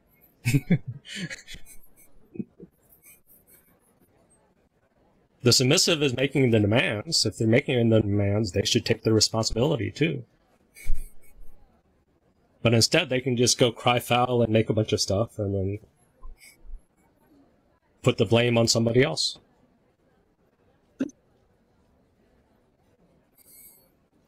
Feel this pressure to fulfill their needs, which can lead to a strained connection, hitting you against one another. That's a pity circle. That's the tribalism. That's the splitting. It's a position of rebellion. It's a schizoid defense, essentially. But if you go the route of schizoidism, you're alone in your bubble, fighting against your biology. It's a tortured experience if you are successful using that strategy. Fragmenting, rebelling against society and humanity. I can relate. I mean, society is very oppressive, and I want to do that. But I also, it takes a lot of work for me to do that, and I don't see the payoff. But maybe if I was more schizoid, I could dismiss people and feed off people and enjoy it more. I'd rather be savage in front of people or something. I don't know. Maybe I'm too much of an adrenaline junkie. So.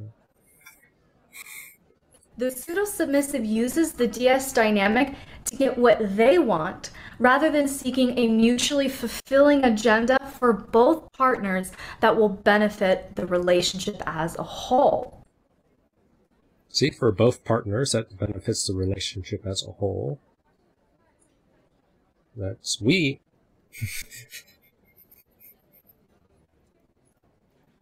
How much passion can you have without a we? Don't you need somebody else? How manic and mania and desireful can you be without someone else? You need a we.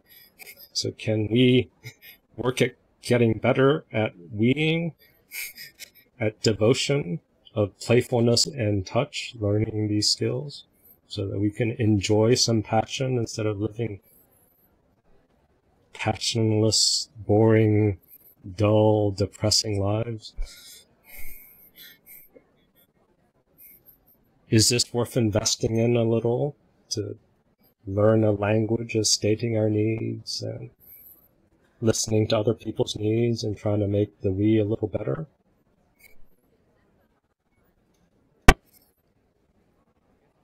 It's a hard sell. Sabotage and throwing rocks is much more fun. Ooh, 916. Gotta wind up somehow. The contrast to this is when a submissive approaches the relationship with mutual respect and a sense of collaboration as they look for mutually fulfilling ways. Build a bridge. They approach it with desire to explore and connect with their partner in a way that's fulfilling for each of them. This sort of requires mentalization. It requires patience to learn how to voice your needs and wants and discover that yourself, and to help the other person find a voice. Maybe be a co-historian for them, and they can be a co-historian for you. Or Zoom could be a co-historian to help record and track stuff, so you can learn how to voice, reconnect to your voice to express your needs. Discover your needs and wants and everybody else's, so that it's fulfilling for both parties. By producing a collaborative agenda, the healthy submissive is encouraging both partners to explore their desires in their own way.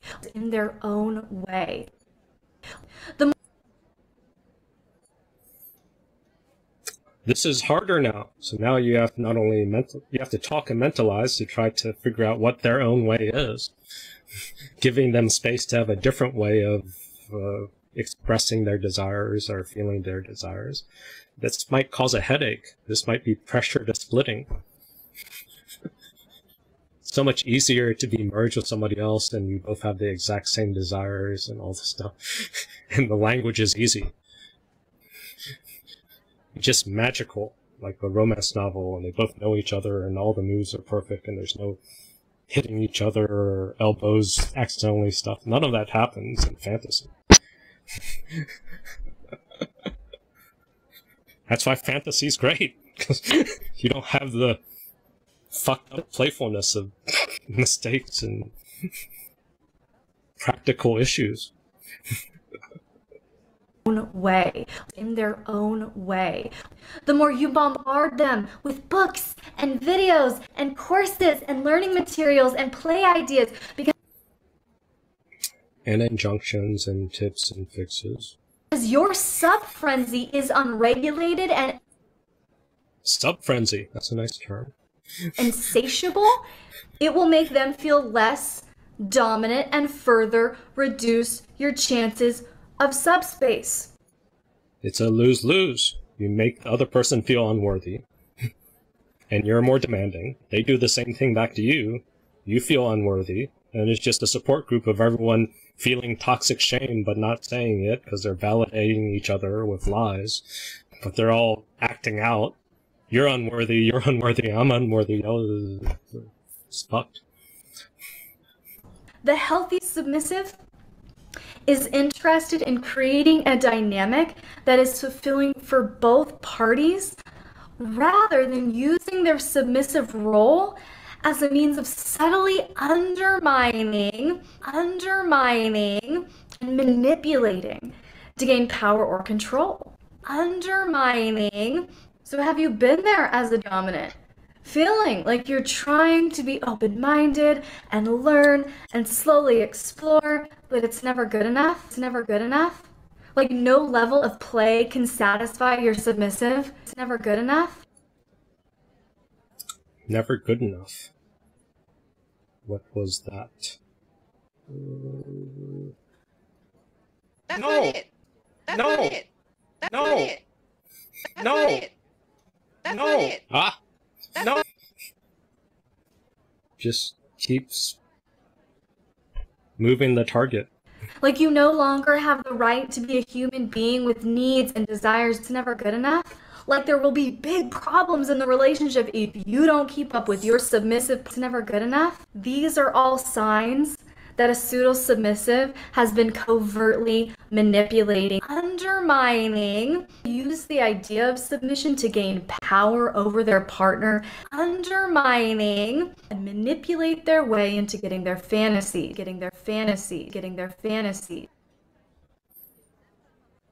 The thing is, it doesn't work. They have to keep manipulating to get the fantasy. And they're not getting the fantasy, and they're chasing an unattainable love addiction, sex love addiction, by trying to manipulate. But there isn't the space to make it come true. There isn't the playfulness. And there isn't the proper touch, because you have to get feedback back and forth. And you have to be able to communicate. The other person needs to say ouch. You got to be able to say ouch. You got to adjust so you aren't banging elbows on each other's head and choking people by accident. Just the basics of not hurting each other is hard. Then how to give the right amount of touch that feels good for the other person. This takes a lot of back and forth mistakes. If your boundary is like, I don't want to get hurt ever again, with any sort of passion, someone's going to step on your toes. If you cry foul and say safe space, whatever, when things get too hot, you'll never get passion. You'll never get your fantasy anywhere close to actualized. It has to stay in fantasy.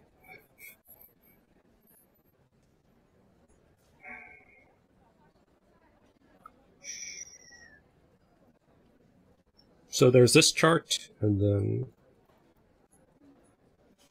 there's also this chart. So you have to be able to go alongside, parallel the emotions, and not fall into inner critic, pity wars, and anxiety. To ground yourself and go into the feeling. Into feeling. Stir up some emotions, which is essentially passion. You gotta let passion flow a little before you can sort out the differences and the needs and where to spend your time devoting. And how to pace yourself, because if you drain yourself and then you fail, and fantasy will sometimes want things that are delusional. So you have to evoke and stir up the emotions, and you have to go watch and observe and make space for that. Then you gotta, this is where the doubt comes in. What's actualizable? Is it my desire? Is it the other person's desire? What unmet needs are there? Where's the why behind the what? This takes work. It takes questioning. And then to understand, you start talking out the perspectives. Because you can't mind read. Or I can't. Maybe you can. Keep trying that. Good luck with that. You got to communicate the perspectives and then tend and befriend to try to find the unmet needs. Sort them out, prioritize them. This is kind of nerdy, because this is kind of practical. People don't like that, maybe. Then you attend and care for the needs. This is maybe tenderness, baby. Tend and befriend opens up tenderness, baby. Then you're attending and caring for the tender needs. And you're being in service, care and service, then you get like energized creativity and stuff. Libido, life force, with my crappy light bulb.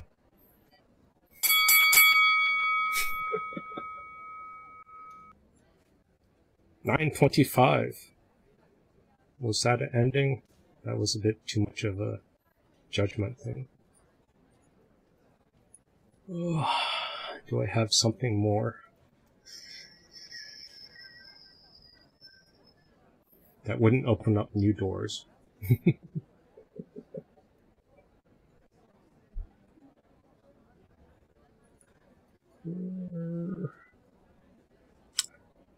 I don't know how this will land. Let's see. This is from an audiobook. I came from the big, exaggerated world of community theater, so my acting was presentational, cheesy. Rather than feeling my character's emotions, I indicated them in an effort to impress my teachers with my understanding of the scene. The teachers were unimpressed. They didn't care about hard work or character analysis. They wanted blood. Get the fuck out of your head, my acting teacher screamed at me. My fellow company members yelled it at me too. Get the fuck out of your head! No, that's her. We scream that phrase all the time. At ourselves, at each other, at the goddamn walls. Passion. The screaming wasn't hostile, but more of a rousing battle cry. Like that of Rousing an battle athlete cry. rooting for her teammate. I was screamed at for not going deep enough. Too cerebral! Or for trying to Scream at go each other. too deep. Pushing! We wrote fierce quotes all over the studio walls in chalk. Be real. Get the fuck out of your head. Go deep. An ounce of behavior is worth a pound of words. So that's challenging, and it's an aggressive form of trying to evoke motion.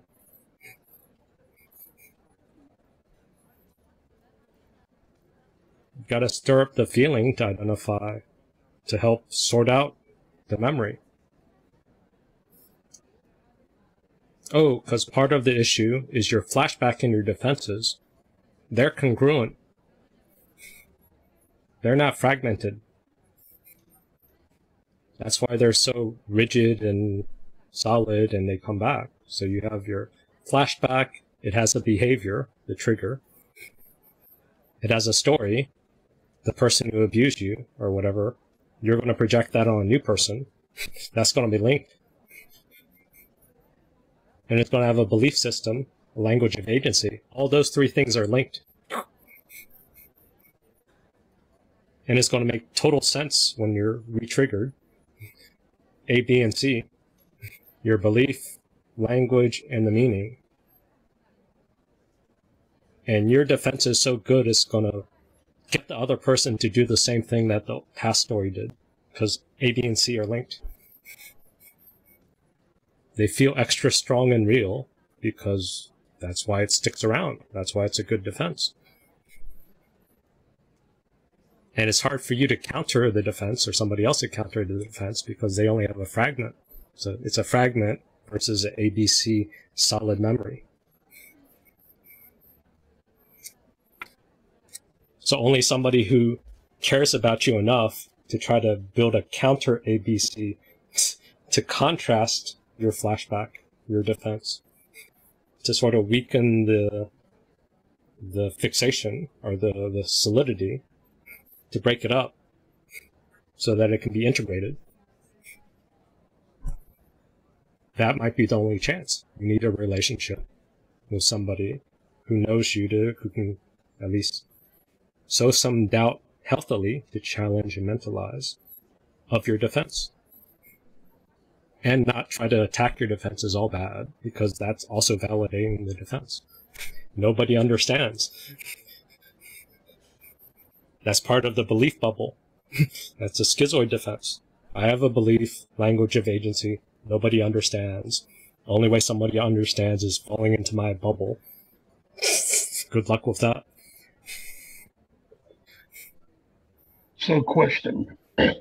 Is that what Zach was trying to do with us? Getting us to fall into his bubble? Or just getting us to help him distract? I think the latter. Mm-hmm. Distract, and then also if we could like give him validation or fall into his dominant frame, that's a bonus. Yeah. So I got triggered as a result. And you started acting out. Yes. And you validated his ABC. Defenses are tricky. You got to keep psychological distance. And you got to sort of probably honor them. You can't take a defensive posture against a defense because it validates the defense. Okay. Ultimately, you need to love the defense because the defense means there was something very important in the past. Yes. The defense needs a new story, an updated map of the story, and a safer space to be expressed to find the unmet need, address the unmet need. Defense is no longer needed.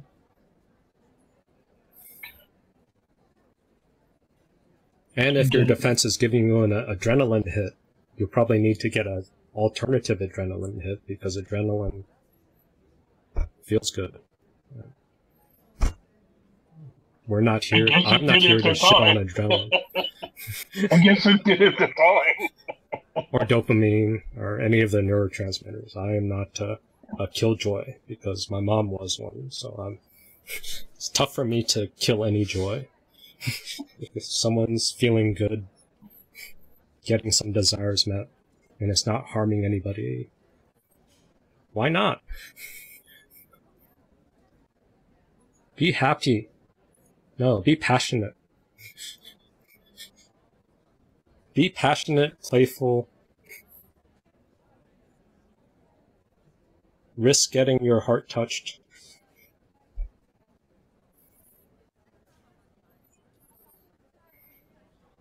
Enjoy some affection, attachment. Be more wholehearted.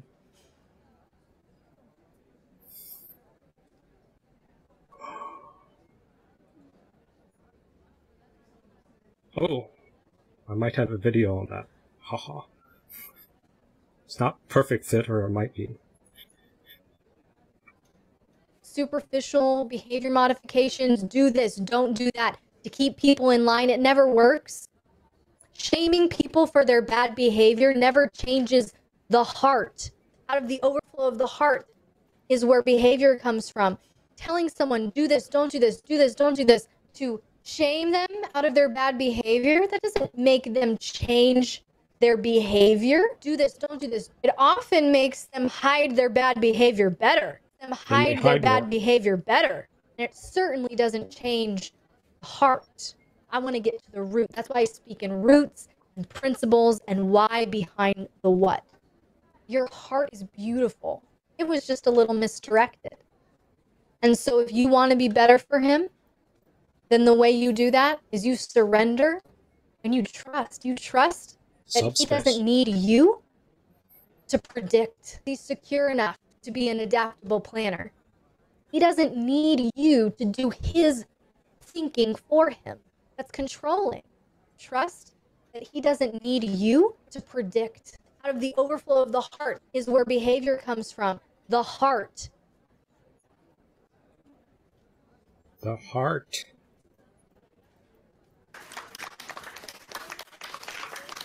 Where is the fucking compassion to just say, wow, you know, that's what's going on in her world? Where is the fucking compassion? Where is the fucking compassion? Where is...